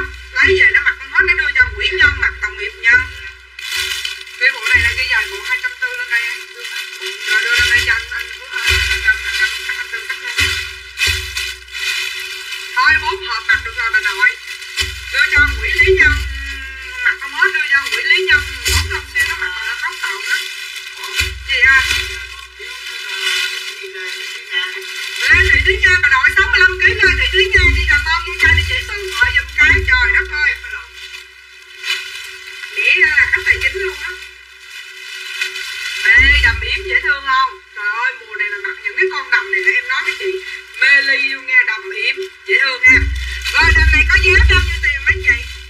Dạ đầm này có giá là 250.000. 250.000 một cái con đầm yếm mà mùa này mặc vải rất là mát. Diễm Trần lấy con này là Diễm Trần ơi. Làm ơn lấy cái con này giúp tôi đi Diễm Thị Trần. 250.000 một cái con đầm yếm mà vải lụa ta nói nó mát. Mặt mà ta nói nó thông thoáng từ bên trong ra bên ngoài. Nhà em mua gì cũng có quà tặng, mua đu rít thì tặng cô Tết, và mua cái thịt thì tặng con vịt, mua cái lu thì tặng con cu, mua cái gì em cũng có tặng hết nha mấy chị. Lẹ đi mấy chị ơi. Mua 7 tặng kèm một nùi luôn. 2 hộp quần lót của Tuyết Phan phải không? Tuyết Phan Diễm Phan á. 2 hộp 300. Một cái của Diễm Trần 250. Nói cho thế em bán phân lần mấy chị tranh thủ mua nha. Cái đầm yếm này vải đẹp lắm chị Lâm Hằng. Chị Lâm Hằng mua hàng nhà em mà không ai kiếm tôi. Bấm theo dõi trước em nha chị Lâm Hằng 250. Lâm Hằng hơn tâm. Chị biết tại sao không sợ chập không? Thứ nhất là em đã may có cái độ thun ở sau và độ thun ở bụng rồi. Cho nên các anh chị chỉ tra đúng chiều cao cân nặng, lỡ trót dài các anh chị 90kg và 1m45, 1m5, 1m53 làm ơn báo giùm con một cái. Mặc vô nó kẹt con chim thấy mẹ luôn á Hiệp. Phải đưa cho em đủ chiều cao và cân nặng nha. Dạ các anh chị đưa không đủ một cái là mặt nó bị kẹt con chim. Cái này 240 con. Nè thấy ship bộ này đưa cho bác Tư mới để lên con ship đàng hoàng. Máy may giá tốt, cầm này đây. Giờ đủ mấy like chị mỏ đắng quá sao mày chửi nó dễ chiếu hậu này vậy. Đây, đầm này 100kg của máy may giá tốt nè. Giá mà mập cũng mua ủng hộ chị thôi, đừng mặc em hộp quần lót gì vậy chị. Dạ hộp quần lót là một cái loại quần lót mà mặc vô nó thay một cái quần lót rồi đó gọi là hộp quần lót chị. Cô chụp này chưa hả? Nhập rồi. Rồi tí thôi.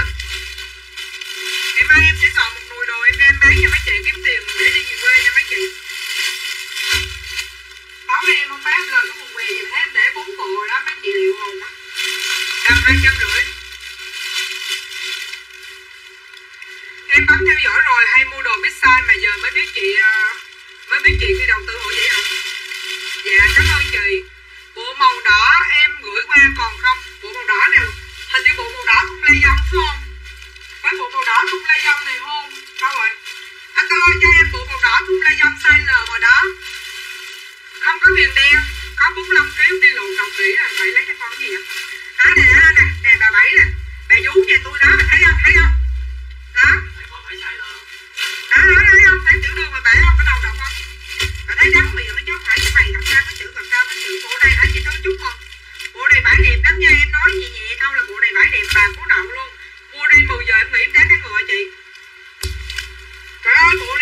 chị phải đẹp che keo luôn. Áo nó kiểu giống như áo yếm vậy á chị. Đây, áo nó giống như áo yếm á chị thấy không? Phơm dưới xè xè đó. Trời ơi đây, thấy không? 240.000. 240.000 chỉ một đêm duy nhất. Chỉ một đêm duy nhất. 240.000 chỉ một đêm duy nhất. Bộ này nó đẹp. Thôi để lộ bộ viền đỏ nha anh Tư. Kèm số ký giúp em. Cái bộ này không mua không à. Rồi lên tiếp đầm nè. Rồi đưa cái đầm này đây cho tí ghi đầm yếm con. Ghi đầm yếm 250 tí. Dạ lấy size nhiêu ký chị Thương Chúc không? Lấy size nhiêu ký báo em nha. Dạ đây là một cái đầm cổ đũa nè. Dễ thương ha. Đây là một cái đầm cổ đũa mà ngọc trai, con này 280. Lấy sảy lên lời cho Thương chúc mừng. Vô nhắn tin anh ơi, trong đó có Thương chúc mừng đang nhắn tin nói địa chỉ số điện thoại luôn. Cái đầm này là một cái đầm cổ đũa. Cái đầm này là coi như gây sóng gió trên mạng biết bao nhiêu người nè. Bữa nay em ra cái vải đó nhưng mà bộ đùi nữa chị, chứ em không lấy bộ dài đó nhiều, chỉ có một bộ dài thôi. Còn mấy bộ kia là bộ đùi và có bộ màu kem đùi nữa 200. Và vải y chang đó đẹp lắm chế. Đây con đường xưa em đi, em lấy một set quần hoa 80kg. Lấy cái bộ đỏ, cái L của tôi chúc mừng. Lấy cái bộ đỏ size L cho Lê Thị Thúy Nga luôn. 240.000 chứ không phải 240 của xe đó. Vô hiệu tôi nữa. Vô hiệu tôi nữa. 240 của rồi Lê Thị Thúy Nga 240 luôn. Lê Thị Thúy Nga 240. Dạ chờ Hà Vi, chờ em chút Hà Vi. Rồi bộ này là của ai? Diễm Trần. Có thử Diễm Trần nào nè. Để đó con. Hồi nãy là Diễm Trần quận 12 có dấu, còn cái này Diễm Trần không có dấu, hình nền màu đỏ. Chị bộ quần chị bộ quần một bộ trắng quần váy lúc nãy và một bộ em chị nhiêu ký chị? Bộ quần áo trắng nhớ rồi và một bộ đỏ 240. Chị lên số ký đi. Tí ơi lấy cầm điểm biết là con đang cầm xuống đây tí ơi. Để em coi thử Dung Huế tại hàng gì nhiều lắm. Coi như năm nay gần một tháng đây mà em chưa đụng vô hàng xưởng là mấy chị biết hàng nhà nhiều cỡ nào luôn á. Nhiều lắm. Nhiều lắm mà chưa kể hàng trước mặt hàng nào mấy chị coi hàng em nè đó. Là chưa kể từ đây lên tới lầu 3 phòng ông nội nhét ông nội vô góc kẻ luôn. Thiệt lòng. Lấy đầm yếm biết L xuống. Rồi đưa đầm yếm đi cho ai vậy? Đầm yếm của Hà Vi nè con. Hà Vi là 250. Khách cũ Diễm Trần ở Bình Phước. Rồi chốt đầm ngọc trai, lấy đầm ngọc trai 2XL cho Mai. Tí lấy cái đầm yếm 2X luôn xuống luôn cho Mai. Nó chụp hình XL thôi, tí ơi XL thôi. Rồi với 2X. Cái đầm này sao ta XL vậy? Hay vậy. Hay mở lên kia nó chụp hình. Đầm phòng tiên là đầm nào thì cái đầm yếm mới đưa lên nó hả Kim Hạ. Tí ơi cho cái đầm yếm xuống size L với size L con ơi. Ê nó khỏi tí khỏi. Ê đưa xuống cái này thôi. Ê đưa. Em mày không hỏi đi. Anh Tư lấy cho em cái bộ áo trắng. Cái bộ áo trắng size L cho chị Chi. Với lại một bộ đỏ, đúng rồi. Đó size L bỏ bên hông là bên miếng đây nè nè. Đó. Đó rồi với lại một bộ đỏ hồi nãy 240 của Chi nữa. Dạ ok chị Chi trời ơi chiều cao quá đẹp luôn. Đây không xong môi là không có son nãy giờ tụi nó ai nuốt hết cái môi tao rồi. Ủa như Chi 240 Chi 2 bộ. Cho chuỗi quá đó. Chi 2 bộ đỏ size L đó. Cái đầm này vải bằng là vải lụa nè chị. Chị cái gì hơn stay là mua hàng nhà em rồi, chị không mua shop khác được, em hứa thề em đảm bảo luôn thiệt. Tại biết sao chết gì cái mỏ của em á chị. Đầm này đầm yếm nè, đầm này mấy chị mặc mát không? Đầm này mùa này là mấy chị mặc mát ơi là nè, ở giữa nè mấy chị sao? Nè, nó phổ thông mà mấy chị không có sợ đâu, ơi lần đó. Bữa nay là cho ai thôi chúc mừng. Rồi lấy rồi. Cái đầm yếm này nói chung là hàng nhà em may cái nào cũng dưới gói cả, các anh chị thích ngắn thì cứ ra tiệm nha, còn nhà em lúc nào cũng may dưới gói hết trơn hết trọi ha. Em 1m68 là mặc lúc nào cũng qua gói cho nên các anh chị yên tâm nha. Các anh chị yên tâm thì có một đêm hôm nay duy nhất thôi, nhậu xỉn mà nghe xếp like phải nhảy vào coi nó rảnh, mấy người đây là gọi là rảnh nè, đó, người rảnh nè, đúng không? Rảnh. Thiệt. Nói cho em còn thiệt sự một bao đồ mà em chưa bán gì hết mà nó còn một bộ thì mấy chị mua giúp em được không? Và bộ này hình như nếu đó không được là size L. Đầm yếm của Kim Hải. Kim Hải lấy size gì Kim Hải ơi, L XL. Đầm yếm này Kim Hải lấy L, nếu mà 70 72 kg lấy L thôi.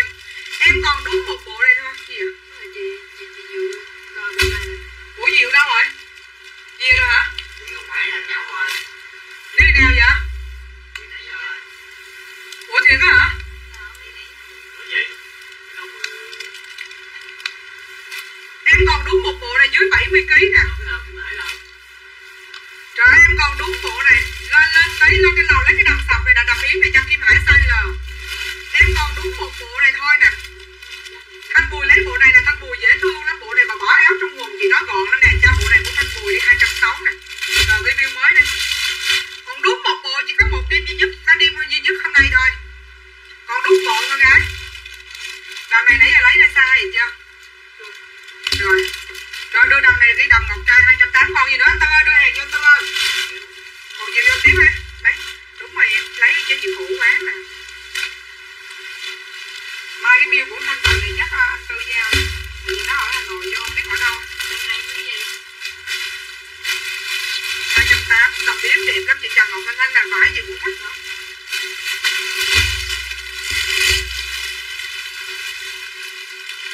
Tiếp cho chị cái đó 2 em xơi khổ. Dễ ghét thiệt chứ. Giọng dễ sờ đây. Đầm yếm đẹp lắm chị Trần Ngọc Thanh Thanh. Đẹp mà dễ thương mà vải đẹp nữa ha. Mà cực kỳ dễ thương. Cái đó qua rồi. Dạ khách lấy rồi chị Chi, em còn bộ. Em còn bộ nhưng mà size L là dưới 80kg của em để dành mặt mình.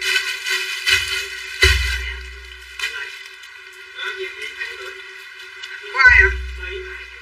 Của Thanh Hải hay Kim Hải? Kim Hải 250 đúng rồi. Thấy không? Bé là biết lấy cái đầm sọc ghi 250 của Trần Ngọc Thanh Thanh. Chị muốn gì nhắn vô fanpage á. Em sợ em về quê á chứ. Mai thứ mấy vậy? Mai thứ 6 hả? Đầm yếm Phương Trần lấy size nhiêu chị Phương Trần? Lấy size nhiêu báo giùm em nha.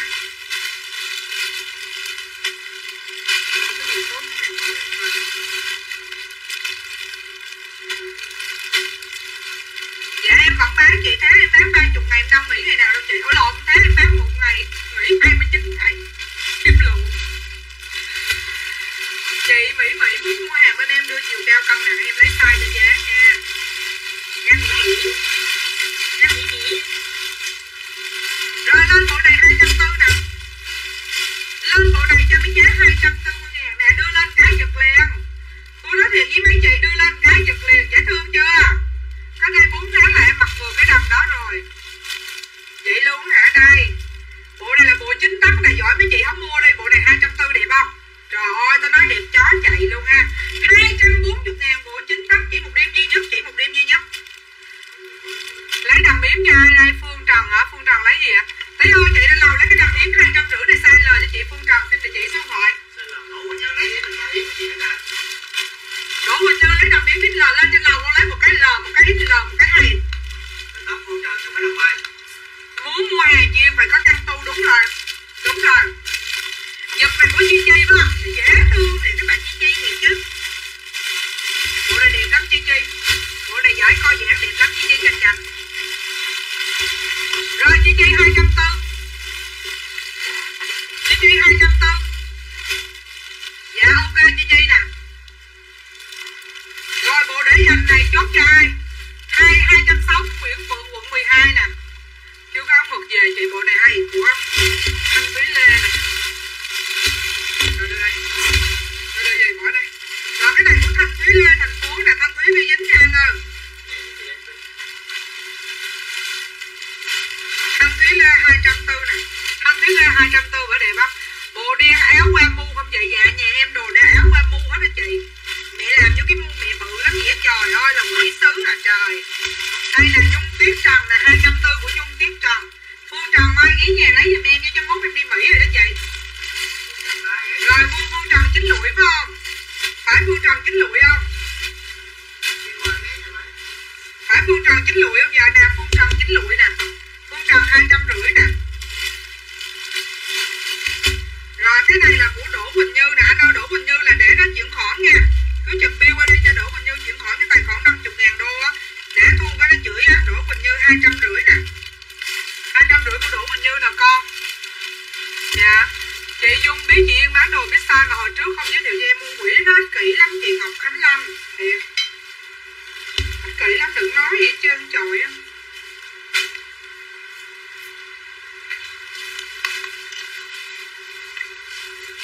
Đúng vị lắm.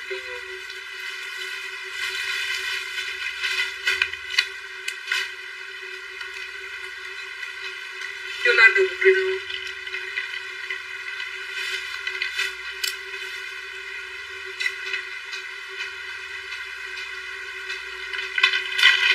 Cái bộ 9 tấc này là chị Kim Tho Trần nên lấy nè, mặt rất là gọn. Cái bộ này nè, cái bộ này là nên lấy nè chứ. Cái áo không cũng đẹp nữa, dễ thương ha. Cái áo không cũng đẹp nữa nha. Đây đây ha. Rồi biết cái đây nhân không? Nguyễn Thị Kiều Tiên nè, Nguyễn Thị Kiều Tiên 240, Nguyễn Thị Kiều Tiên 240. Ủa cái đó em cũng đang bon chen gì để sầu thiệt chứ. Đây. Không mà bộ này gọn mấy chị. Bộ này mặc rất là gọn. Bộ này mấy chị mặc vô vừa viền mà vừa mê luôn. Mê hơn em. Con đường xưa em đi, người ta kéo dây dây, biết đường em hết đi. Dạ Nguyên Lê một bộ này chứ. Nguyên Lê 240 này sáng giờ chưa bán được gì luôn.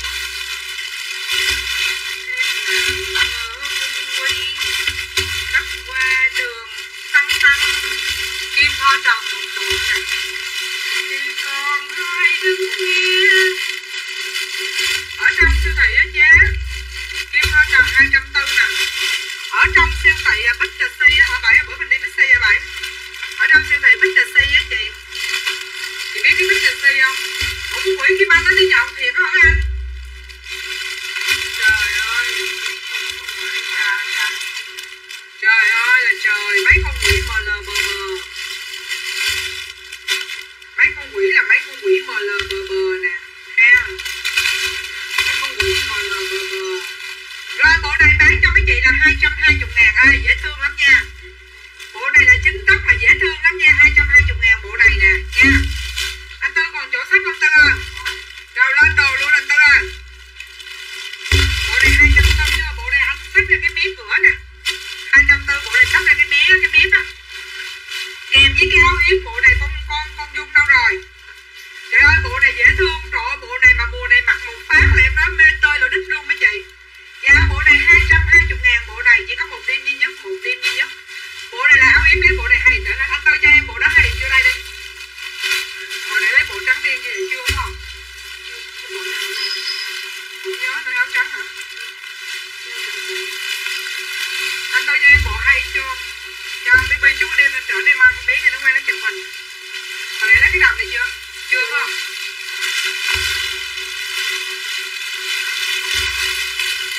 Rồi bỏ lên đây. Có cái nào 60kg mặc được không em hỏi thiệt? Thôi 60kg mặc hơi rộng. Dung My Trần inbox gửi 4 ring. Xong này em soạn liền mà em sợ không đủ Dung My Trần ơi.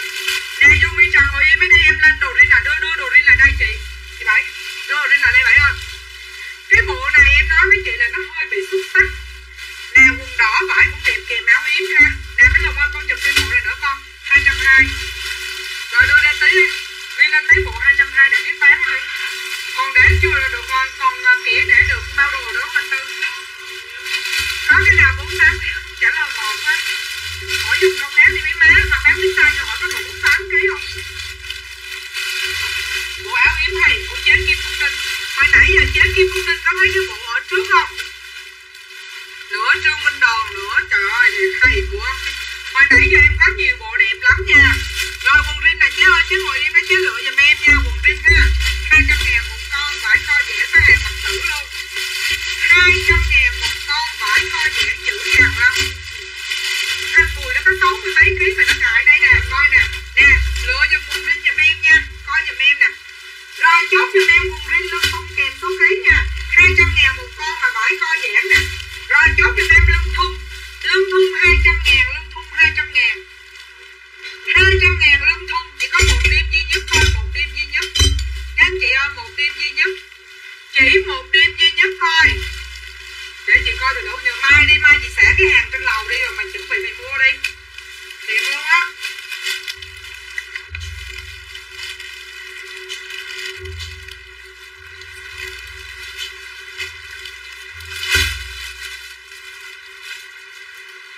Không ai nói gì luôn.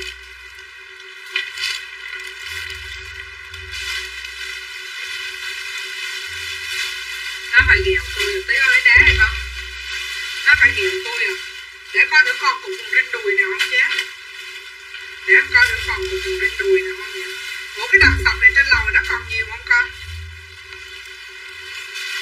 Dạ để em cho chị coi là cái bộ chính tóc này đẹp lắm này chị. Giờ cái áo yếm em đang có vẫn được nha Nguyễn An Linh, vải rộng vậy nè. Mà vải bán lắm, anh ta cho em cái bộ chính tóc mới sắm lên thật thầy đen. Nó ở ngoài mép nè, lưng thun 80kg của Du Vi Trần nè. Du Vi Trần vô trong tin nhắn cho giùm Duyên địa chỉ nha.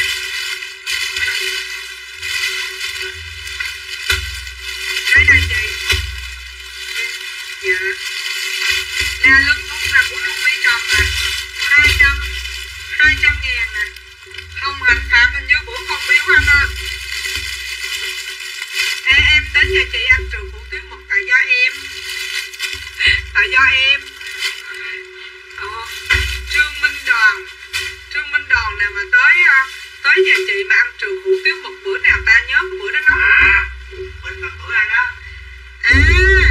Đoàn Trương Minh, hệ thống F2, F3 của Dung, F1 của chị Hòa đúng không? Thứ quỷ thứ yêu. Rồi đây, của chị Hồng Hạnh Phạm 200, một Vinh có 90kg. Một cái lưng thun 70kg của Chi Nguyễn 33. Rồi của Chi nè, Chi chứ không phải Chi Nguyễn. Chi nè, 200 nè, Chi khách mới là khách cũ vậy? Nguyễn Thị Ai Linh, thấy không?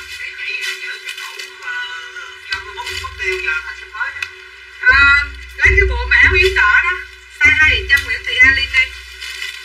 Đúng không, đúng không? Bao nhiêu SVC vậy chị đó, vô ghẹo nữa. Tôi đang khổ, chồng chị nhớ dai ghê. Dạ, chồng em mà ai mà đẹp trai là hay nhớ vậy đó. Đây nè, áo yếm đây nè. Sát quanh cái miếng đó. Xong chưa chị, phải cùng cái này đi cho con nè bạn. Đúng rồi, sát bên luôn, sát bên. Cái bộ đỏ đâu rồi? Cái bộ đỏ bác Tư sắp lên chưa? Cái bộ đỏ mới đưa ra nè. Cái bộ đỏ áo yếm, quần đỏ áo yếm. Đó đúng rồi đó, đó. Đó quần đỏ áo yếm không? Rồi lấy hai cho chị Nguyễn Thị An Linh đây. Mới hả? Trời ơi, ngày hôm nay bán được chi cái bill là ngày mai đủ tiền đi trời đó. Tại vì khách mới đó. Trên lưng thun size L, lấy size chị đúng không? 7 ô luôn là cái cục đó cho con đi vậy. Nè quần này cho Nguyễn, cho chị Nhung nè. Tao hỏi đi. Hết chưa vậy? Rồi cắt cột lại đi. Nhung Tuyết Trần 200 nè. Nguyễn Thị Ai Linh 240 nha. 220. 220 Nguyễn Thị Ai Linh 220. Bữa còn miếng quần riêng mà không nhớ. Còn miếng quần riêng mà không nhớ luôn á trời. Đây còn miếng quần riêng sọt nè. Tối nay không live game nên chị Dung rủ qua chị xem live đồ. Hôm nào đến thăm anh chị, dạ hôm nào đến thăm anh chị mình làm một gói khoảng cỡ 3 tỷ thôi nha anh Minh. Mình làm một gói khoảng cỡ 3 tỷ thôi, đừng làm nhiều em bị choáng. Rồi quần sọc riêng size 35 nè, size 34 là quần sọc riêng, còn size 34 và size 35. Quần này là chỉ có 100, hình như 150 quên mẹ rồi. Đây các chị.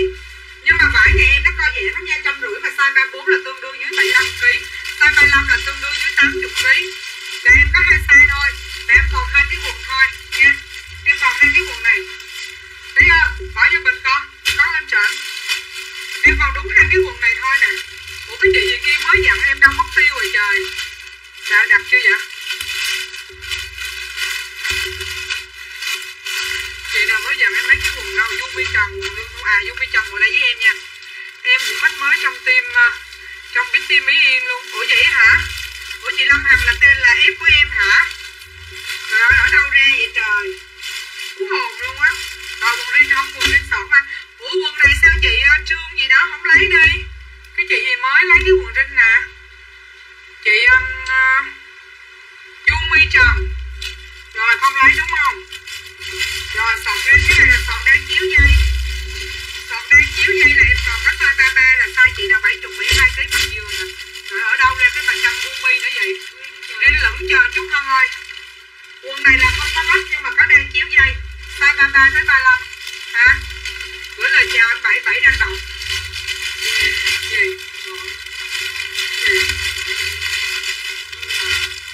Rồi lấy bộ này sang L sang ngoài cùng nè anh Tư ơi. Em đang có quần đen dài vậy thôi để em tự lựa cho Dung Mi Trần. Chị có lấy quần lửng không? Đây quần lửng này chị đã mới hỏi quần lửng.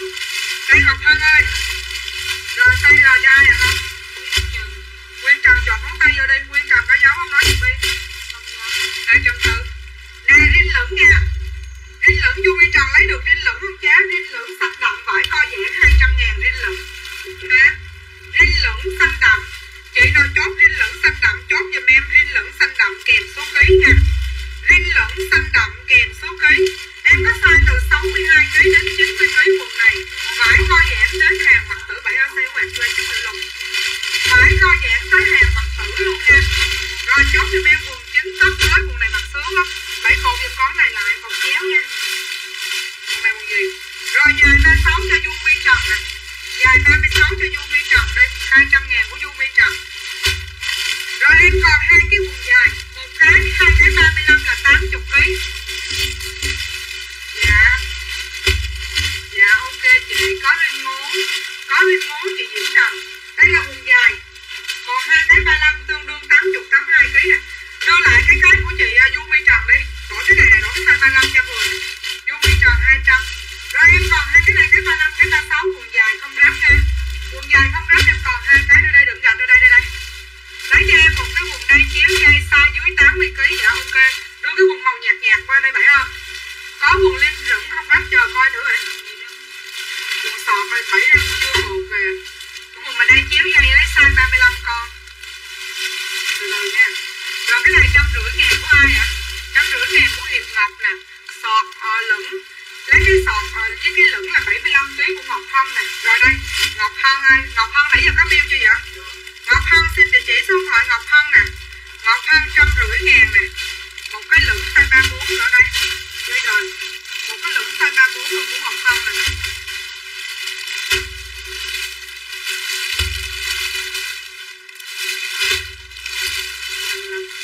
Rồi Ngọc Hân 34 200.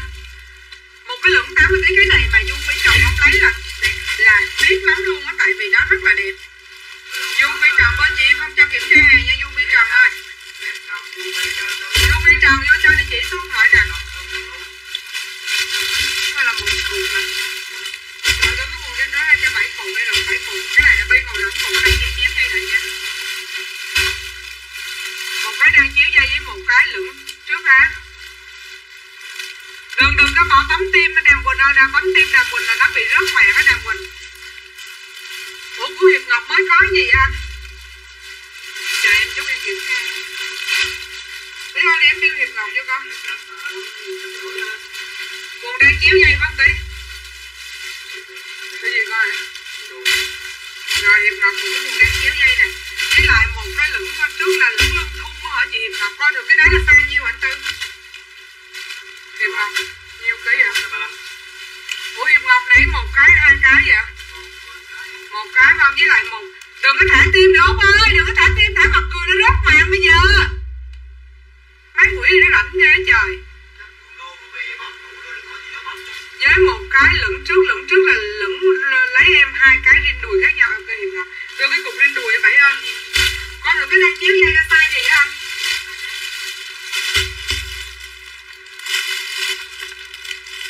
Size gì á Tư? Rồi đây. Cái này phải không? Rồi của Hiệp Ngọc là hai cái quần ha. Mua trên 15 rồi dạ ok chế. Rồi đây thêm cái của Hiệp Ngọc nữa nè. Rồi đưa tiếp đây. Cái này bi mới cột qua bi. Rồi 7 cột này gì riêng là nha, hai quần dài còn lại. Rồi lên tiếp dài cho mấy người mấy chị nè. 150 đúng rồi. Rồi lên tiếp dài cho mấy chị nha. Mày rảnh quá. Em một cái đồ bự nha chị Chi, con nữa còn size Chi không nha. Còn size Chi không nha. Đây, Chi. 150. Em nói hồi Chi mà mặc đồ vậy em rồi ghiền lắm. Vải nào cũng coi dẻo mềm mại lắm. Tí xíu em để cái đường link Facebook của em ra. Đang cho Juno uống sữa Việt Nam hết hồn. Quần này quần rách nè. Quần này xanh đen rách đỏ sau túi không có chữ. Rồi chốt cái quần này cho Dung Mi Trần nha. Dung Mi Trần size 36 nè. Dung Mi Trần size 36 quần này là quần rách. Alo em thấy chị không? Dạ thấy mà chị Yến Nhi Nguyễn Thị. Thấy chị mà chị có comment lên đi. Quần này là quần ren xanh đen rách nè nha. Rồi đó thực sự là cũng bị hoài, nghĩ lai hoài mà khi lai lại mấy anh chị vẫn thương em, vẫn ủng hộ em cho nó mừng với mẹ luôn. Em sắp sập tủ rồi nha Yên, làm sao mua thêm đủ tủ nữa. Ngày mai cho một dòng lệnh 2% mua cái tủ 4 triệu. Hợp lý chưa? Hợp lý chưa? Đó đi mua quỹ Đàm Quỳnh nó bấm tim nữa kìa trời. Chị ơi nhà em có một cái thông lệ gì này chi là có nghĩa là mua nguyên năm cuối năm tặng cái tủ 9,5 triệu. Thiệt năm ngoái làm bao nhiêu gần trăm cái tủ tặng khác luôn á chị. Em là tôi nói bán hàng không được cái gì ngoài cái nổ. Tao nói em nổ mà bên nhà lầu bán nhà cầu xây nhà cầu, tao nói ghê lắm đừng nói về cái mức độ nổ của em. Kinh khủng lắm, kinh thiên động địa lắm mấy chị. Rồi còn quần dài lại nhét cái quần dài vô luôn rồi. Đưa mấy cái cục hàng đi qua đây con. Hợp lý của em nghe vậy. Bớt hợp lý đi nè. Bớt hợp lý dùm cái này lại. Bớt hợp lý này nha. Rồi quần này có 236 luôn này. Rồi ơi con quỷ Đàm Quỳnh đừng có thả tim, thả mặt cười nữa, nó lắc mạng, tao qua tao ngắt cái đầu chú mày trụi lũi như cái con ở trên mạng luôn á nha. Trời ơi nó liền nè trời. Đàm Quỳnh ơi mày liệu hồn Đàm Quỳnh hồi nãy mấy chị hỏi quần 7 tóc 180 đúng không? Đây 7 tóc 180. Trời ơi thấy mấy chị mặc lên nó đẹp lắm nha, đây 7 tóc 180. Chị nào chưa mua 7 tóc nổ cũng là một loại tài năng ghê vậy hả trời ơi. Đây là mấy chị quần 7 tóc đi, khi mấy chị mặc lên cái bước chân trời ơi nó đẹp lắm. Nó rất là dễ thương luôn. Rồi quần 7 tóc 180 co giãn dễ sợ luôn đây. Đây ha, co giãn dễ sợ lắm nha. Quần này còn size 32, còn size 34, còn size 36 là 90kg, còn size 35 80kg. Đó. Rồi chị nào chốt quần 7 tóc chốt giùm em tăng tương tác. Rồi mày bớt tăng cam rồi mày thả mặt cười, mày để cái icon mặt cười rồi mày bấm chưa thích thì một hồi nó rớt vào một cái tập luôn. Dạ chắc là bây giờ là ngày mai em sẽ gặp chị Yến Nhi Nguyễn Thị là em có đăng hình đó chứ vô chứ coi giúp em. Tại vì là xong rồi chị, 5 phút nữa xong cái cùng quần đinh này là cuối cùng Hiệp Ngọc 80kg đúng không? Rồi Hiệp Ngọc nè, Hiệp Ngọc 180. Hiệp Ngọc chỉ một đêm duy nhất, chỉ một đêm duy nhất. Hiệp Ngọc 180. Hiệp Ngọc 180 ngàn của Hiệp Ngọc. Ai đã từng đi qua sông Cú Long Giang Long Cô sông trào nước say. Con lại còn cùng nó con đưa lên đây con. Rồi sách bàn cờ cái ngựa đây. Đấy rồi còn cái ban đồng đâu cho đưa lên mấy cái đầm Ngọc Trai 280 đưa lên lầu 3. Có nghĩa là từ phòng ông nội đưa lên từng cầu thang nha, mình lên dắt hết trước cửa nhà 8 cây. Tao thấy rồi tao quải tao like không được, cái quần này là quần lưng thun. Nhớ tặng cái tủ da cuối năm tặng cái tủ chị. Trời ơi em dễ chịu lắm. Đùi đinh nào không giờ hết muốn bán rồi, em muốn bán rồi An Nhiên ơi. Thiệt á, giờ em muốn bán rồi. Thiệt, giờ em muốn bán rồi. Rồi ngày mai sẽ review hết các anh chị nha. Bên em vẫn là không cho kiểm tra hàng đi nhập. Các anh chị có quyền kiểm tra hàng là sao? Là có nghĩa là kiểm tra hàng của anh shipper, có nghĩa là shipper giao hàng tới anh chị đó, anh nhận con mua ra, con thử hàng bự hay hàng nhỏ. Hàng anh bự em nhận hàng anh nhỏ em không nhận, đó là cách kiểm tra hàng bên em. Còn hàng hóa nhà em là không có cho kiểm tra hàng. Các anh chị muốn kiểm tra hàng của Bảy nhà em thì tới đây, Bảy hoặc anh Tư hoặc là con trai em thì tới đây em cho kiểm tra hàng trực tiếp. Còn riêng hàng hóa quần áo nhà em không cho kiểm tra hàng, ok chưa? Nhà em có tổng cộng 5 loại hàng. Loại hàng mà lớn tuổi, loại hàng mà già của Ngọc Trinh là em một bộ với một đầm. Loại hàng mà trung niên, loại hàng mà hối, loại hàng trẻ trung 17 tuổi. Các anh chị muốn coi hàng nào khác hàng 88 tuổi nữa. Lấy em một cái dài màu đen hết rồi chế, hết dài màu đen rồi. Để bữa nay em coi thử hàng nào về thêm rồi em sẽ đăng lên cho Dung Bi Trần coi nha chế. Chế ơi. Ok vậy nè, hồi nãy cái chị gì nè, cái chị hỏi là cái set chính tắc bên em là chế ơi, chế gì đó, chế gì nãy có một set đồ á. Chế gì chế nói mới đi đâu về á, set chính tắc là dễ thương không, coi bãi nè mấy chị. Đẹp, trời ơi, nó đẹp nè mấy chị. Nó đẹp quá trời đẹp luôn á mấy chị ơi. Nó đẹp mà em thấy suy sụp xỉu luôn á. Ủa còn set chính tắc hồi đó nữa không vậy? Đây nè. Nè đẹp không mấy chị. Anh Tư ơi, anh cho em hai cái bộ mà bộ kem với bộ đỏ hồi nãy anh ship lên mà bộ nhà đó. Cái bộ này là chính tóc, có tổng cộng 4 size, dưới 70kg, dưới 80kg, dưới 90kg và dưới 100kg. Mà em tóc kê cái bộ đồ này 200 ngàn mà em muốn mấy chị mua mà mấy chị không mua mà em không bán được một bộ em tóc. Tại vì sao? Cái vải nó rất là đẹp.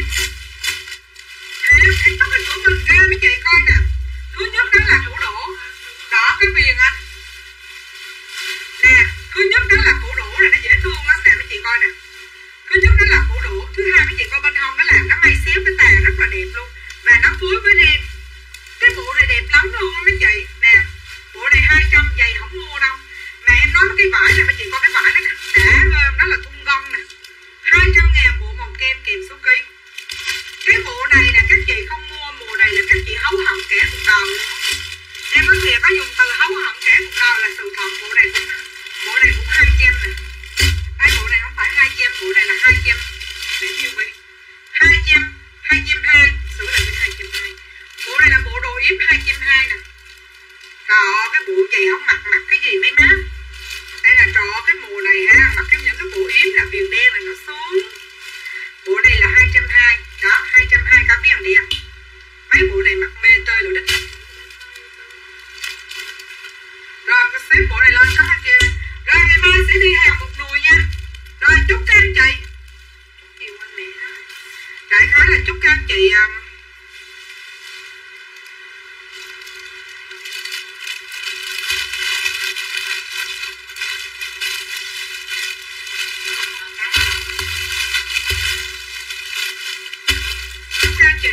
lấy cho bộ kem hay đi anh ơi. Em lấy cho bộ kem hay 200.000 của chị Kim Cúc Đinh đó. Hồi nãy em kêu chị Kim Cúc Đinh đó. Set đen là 240 Nguyễn Kiều Vi. Hôm nay em về nhiều set đẹp lắm. Bộ kem tôi tính bộ kem 200 em 2x của Kim Cúc Đinh. Set đen 200. Hồi nãy em có cái đầm hoa này nè, chị Kim Cúc Đinh đưa cái đầm hoa cho con đi vậy. Đưa size L nè. Rồi đưa tới cái đầm hoa tới đêm lòng để từ từ like xong. Cái đầm hoa này đẹp ghê mà mấy chị không lấy tiếng dễ sợ luôn nè. Con này mấy chị. Trời ơi, nó dễ thương lắm nha mấy chị. Nó cổ tim đắp chéo mấy chị coi cái tay không nó cũng đẹp, cái tay phùng không nó cũng đẹp nè. Trời ơi, dễ thương quá trời. Đầm lá kèm số ký nha. Dưới 70kg, dưới 80kg, dưới 90kg và dưới 100kg. Chị nào chốt thì báo giúp em ha.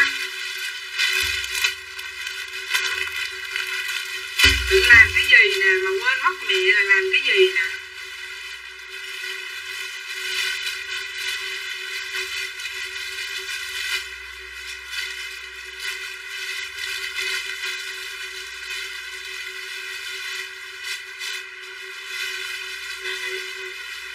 Rồi chào các anh chị ha.